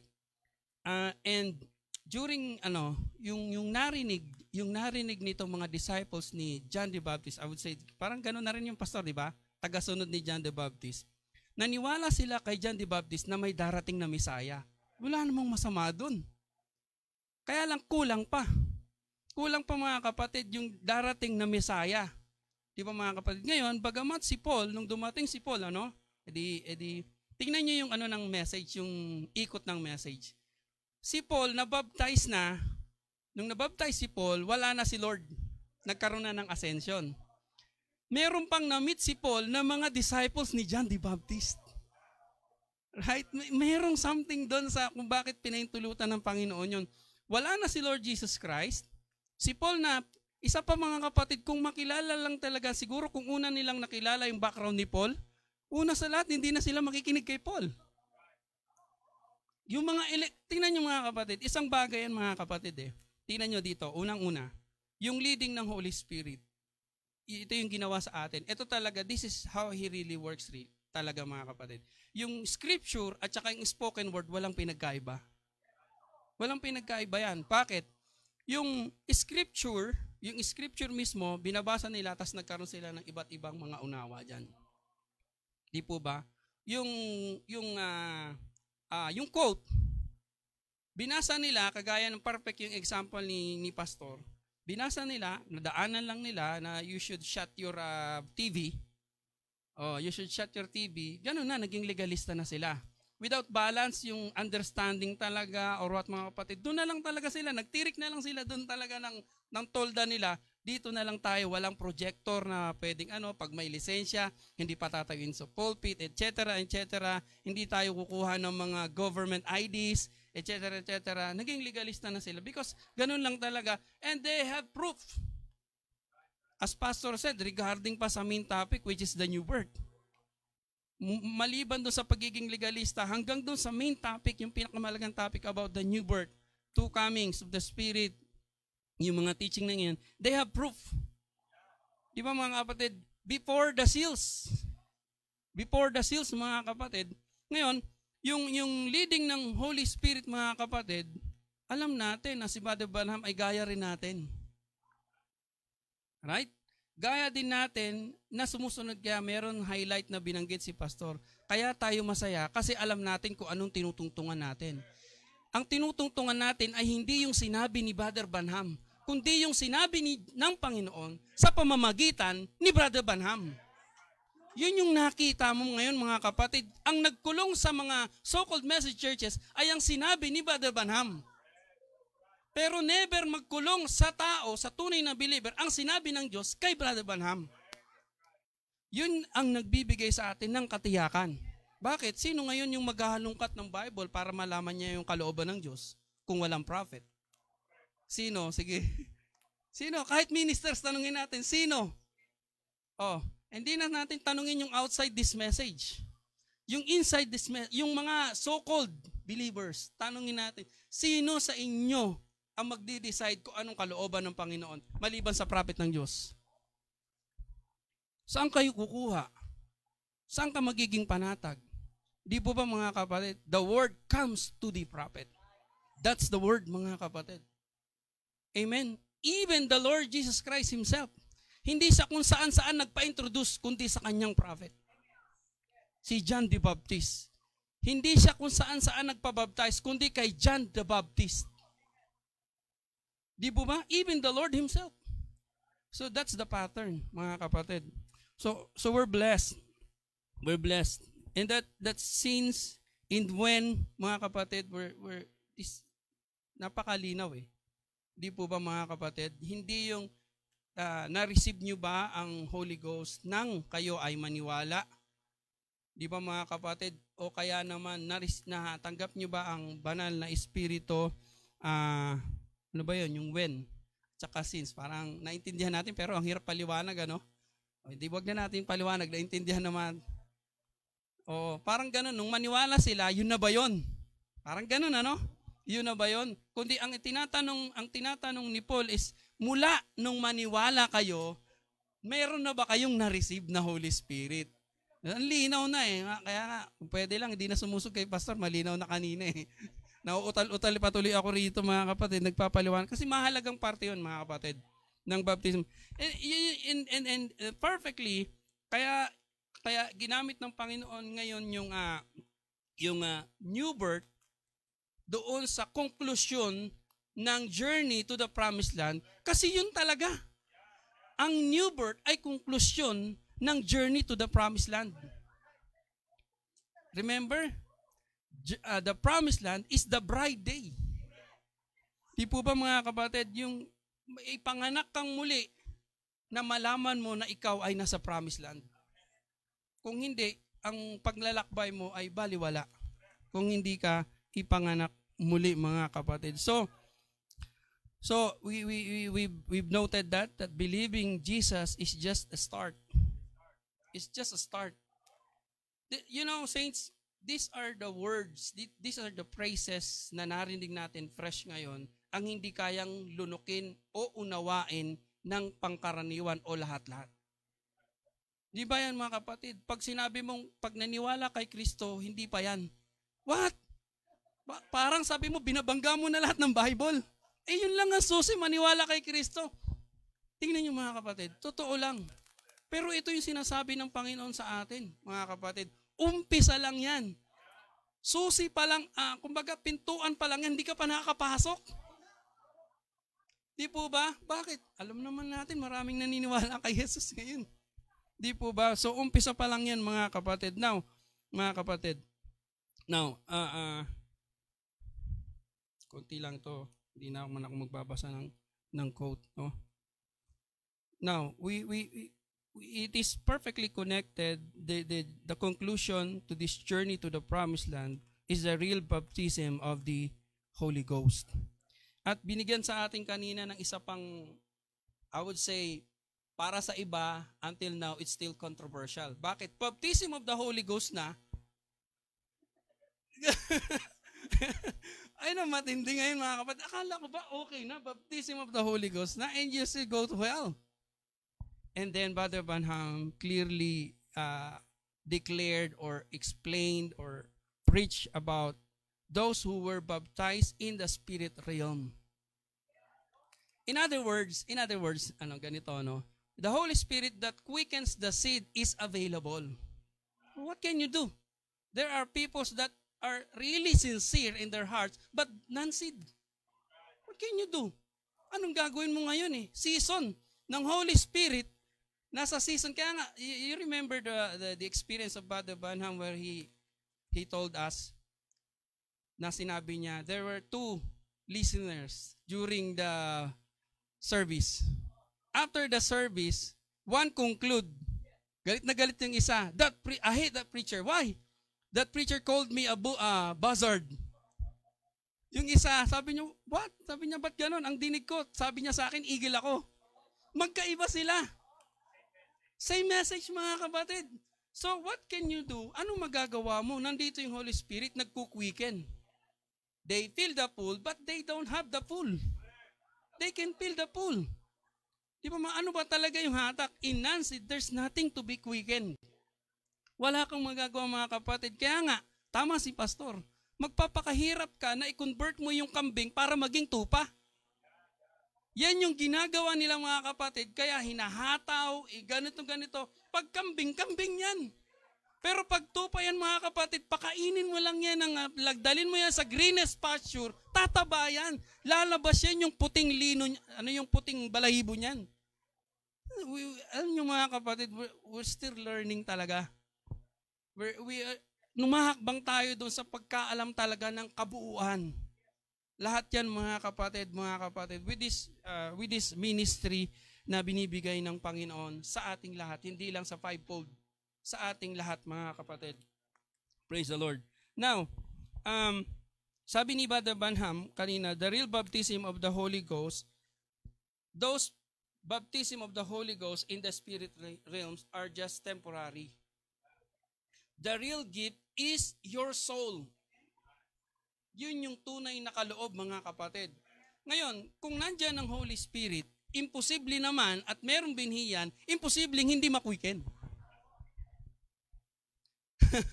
Imposibleng hindi makwiken, mga kapatid. Yun yung tunay na sinasabi ni Pastor dito, hindi mo kailangan pilitin o kalburuhin. Kapag nandyan yung word, the word that we hear is the quickener of the seed. Yun lang, mga kapatid, yung seed nandyan, yung preaching ng word nandyan, mga kapatid, pag nag-meet sila, makuquicken yung word. Di ba, mga kapatid, hindi na sa spirit realm, tagus siya talaga doon, mga kapatid, at siya ay manahan. Hindi na sa spirit realm. Di po ba? At eto na, yung journey, eto na. Kapag ka yung seed na yan ay makwiken, anong sabi ng prophet kanina? Yung susi, isa sa mga susi. Di po ba? Isa sa mga susi. Una, balikan natin konti kay Paul. Balikan natin kay Paul. Itong mga tagasunod or disciples ni John the Baptist, kung hindi mga binhiyan, hindi basta-basta maniniwala kay Paul yan. Kasi yung mga turo ni Paul, di ba? Tingnan nyo anong sagot nila. Paano kayo nabaptize? Sa baptismo ni John. Di ba ang layo na? Ang layo na, ang dami nang nangyari. Sila ay nasa baptismo pa rin ni John. Pero dahil binhi sila, naniwala sila sa presenting man of God. Yun yung way, isa yung way, mga kapatid. Yung real man of God, hindi mo i-reject. Ano man ang sabihin niyan patungkol sa salita ng Panginoon, mga kapatid, yan ay mauunawaan mo. Hindi lang basta tatanggapin, ha? Mauunawaan mo, mga kapatid. Maraming sympathizer sa message.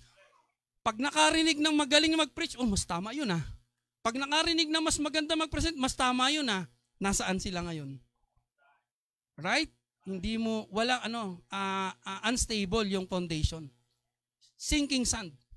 Di po ba, mga kapatid? Hindi lang basta tanggapin mo dahil naunawaan mo yung message. Di po ba, mga kapatid? Praise the Lord. So yan ay susi, mga kapatid. At kapag naunawaan mo, sabing ganon, anong ginawa nila? Naniwala sila sa tunay na baptismo. Hindi nila question na. Nagpabaptize na nga kami kay John sa pamamagitan ni John. Magpapabaptize pa ulit kami kay John kay Jesus name, in Jesus name. Wala.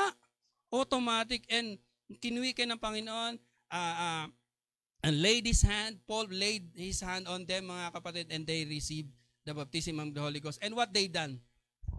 They prophesied. Not just speaking in tongues. They prophesied. At dyan, malaking tipak yan sa message. Because Revelation 10:11 speaks about it, the ministry of the bride in the last days. Bakit? Bakit ka magpo-prophesied? Bakit ka magpo-prophesied? At ano ang ipo-prophesied mo kung walang ibinigay sa'yo, kung walang ipinakita sa'yo na mga bagay na parating? Susi yan kanina ng baptism of real baptism of the Holy Ghost. it will show you things that is to come. Bakit? Paano mo sasabing prophesying kung nangyari na? Kung nangyari na, mga kapatid, God is obligated to show you things that is to come. Bakit? Ikaw yung magpo-prophesy. Di po ba, mga kapatid? Yan yung mga susi. At dyan tayo nagagalak. Bakit? Sigurado tayo sa lakad natin na may tutunguhan. Hindi tayo sumusuntok sa hangin. Di po ba? Ano man ang sinasabi natin, yung binabanggit, habang nagsasalita tayo, kahit nakaupo tayo dyan, mga kapatid, though we just punctuate, not just, we're doing this work really together. We just punctuate it with clear understanding. Amen, mga kapatid. We agree to the word. Anong gusto niyang mangyari? So be it. That's nothing but the truth, then so be it. We're blessed.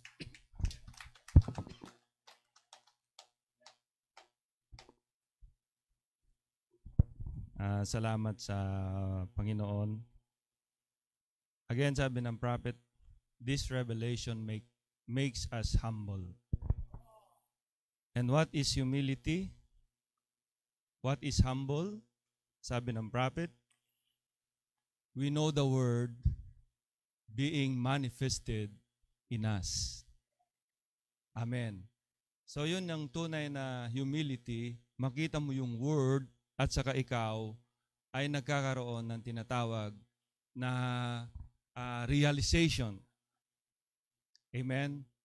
At ang sabi ng prophet, hindi ka ngayon parang napipilitan na gawin ang salita ng Panginoon dahil narinig mo lang. Amen. Yung para bang wala kang sariling yung bang direction, kundi nakasalalay ka lang. You know what, mga kapatid? Ang ministry ay pinadala ng Panginoon to guide us. Yung pastor ay binigay, yung fivefold ministry ibinigay to guide us, just to speak the word. Pero never ang fivefold ministry, hawakan kayo sa leeg. No. Kayo ay mahalaga sa Panginoon, kaya siya nagpadala ng fivefold ministry. And this fivefold ministry will serve you because kayo ay mahalaga sa Panginoon. Amen. Now, ang purpose ng fivefold is just to preach the word. Yun lang, mga kapatid. Kaya nga nung paman sinasabi ko sa inyo, ako ay kampante na makakasama ko kayong sasalubong sa Panginoon because I know yung binabanggit ko, the word that I say here, that I speak here, amen, ay galing yan sa Panginoon. And I'm confident everything that we speak, it will come to pass. Yun yung way ng ating Panginoon.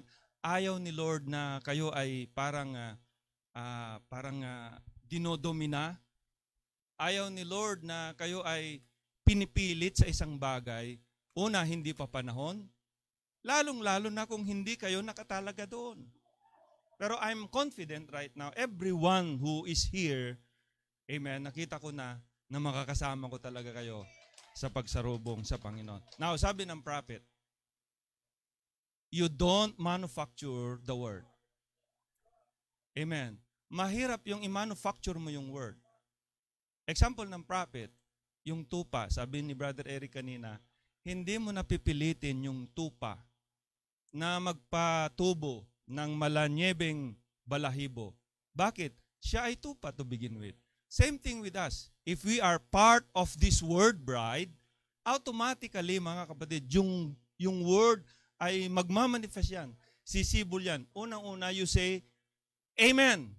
And it will come to pass. It will manifest. Amen. Nakakita ba kayo ng may nagturo sa isdang lumangoy? Wala. Siya ay dinisign na may palikpik. Di ba? Dito sa gilid para mabalanse niya yung sarili niya doon sa tubig at meron din palikpik sa likod para siya ay mag-move. Amen. Automatically because he was designed, amen, sa ganon. Amen. At tayo ay bride ni Lord, hindi ka kailangan ikalburo para i-manifest mo yung word for your day and age. Automatically, every time you hear this word, amen, nakikita mo na lang yung sarili mo, amen, ito pala, kaya pala masaya ako. Amen. Hindi ka nahihirapan, di ba? Everything na sinasabi ng word, amen, yun ang namamalayan mo na lang sa sarili mo, nagagawa mo, na hindi mo kailangan na pilitin yung sarili mo. Amen. Di ba mga kapatid? Kasi pag kalburo, maasim. Di ba? Pag sasaging, mapakla. Kailangan sa tamang panahon. Amen. At alam nyo ba mga kapatid, ito na yung panahon. Sabi ng prophet, the bride is now standing upon her feet. When the church knew her position, who you are in Christ, then, amen, we will meet Him in the air. Amen. Of course, bago yun, kailangan yung body change. Kailangan bumagsak yung wall of Jericho. Amen. Para ma-receive natin yung tunay na victory. Victory is not a gift. Amen. Di ba mga kapatid? Amen. Hindi ito yung parang ano lang tayo. Amen. Di ba? Kundi mga kapatid ay binigay talaga with the guidance and leading ng Panginoon sa bawat isa. So salamat sa Panginoon sa hapon na ito. I pray na makapagbigay uli ng kagalakan sa ating puso ang narinig natin. So salamat sa Panginoon. Then this coming Sunday we will continue on the first Bible, the Masaroth, the Zodiac, at doon na tayo sa bagong yung start natin, yung new house, which is yung Taurus. Okay, and then next will be Orion. So sunod-sunod yan, pertaining all to this age that we are living. Amen. So salamat sa Panginoon. Last dyan ay yung Leo, the lion. Brother Branham said, amen, he is now a lion in this day. Amen. So, salamat sa Panginoon. Tayo po lahat ay tumayo. Awitin natin yung It's the Spirit before we pray.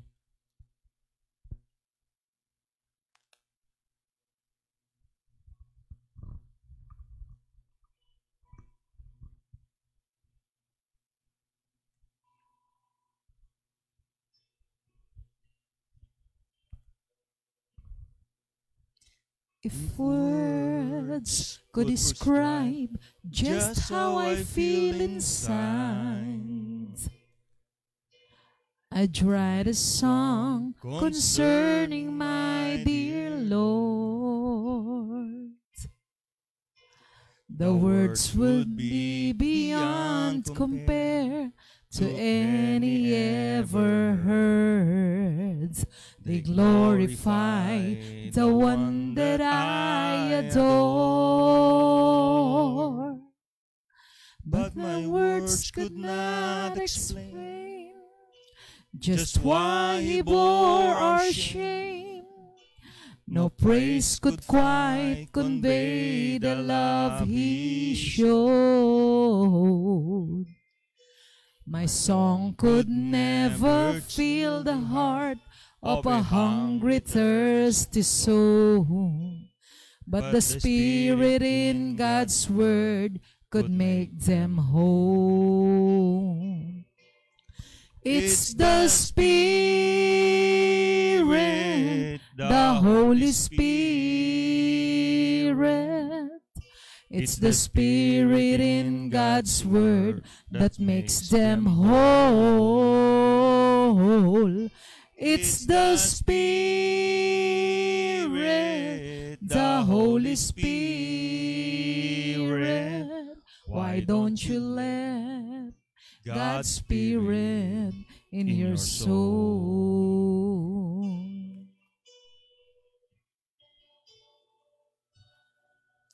If love could project starting within His bride, the reason for her fears would all subside. If she attains the robe of white, dressed in all His grace, the love of Christ would shine upon her face. But her love cannot be known if Christ was never shown. The life in which that love in her has grown. Her love could never win a heart of a lost and lonely soul. But the Spirit in her words can make them whole. It's the Spirit, the Holy Spirit. It's the Spirit in God's Word that makes them whole. It's the Spirit, the Holy Spirit. Why don't you let God's Spirit in your soul? Why don't you let God's Spirit in your soul? Just let God's Spirit in your soul. Hallelujah. Salamat, Lord, sa gabi na ito. Sa patuloy, Panginoon, na pagpapahayag mo ng iyong mga salita. At dito kami, Lord, tumutungtong. Dito kami sumasandig sapagkat, Lord, tunay nga sinabi mo, langit at lupa ay lilipas.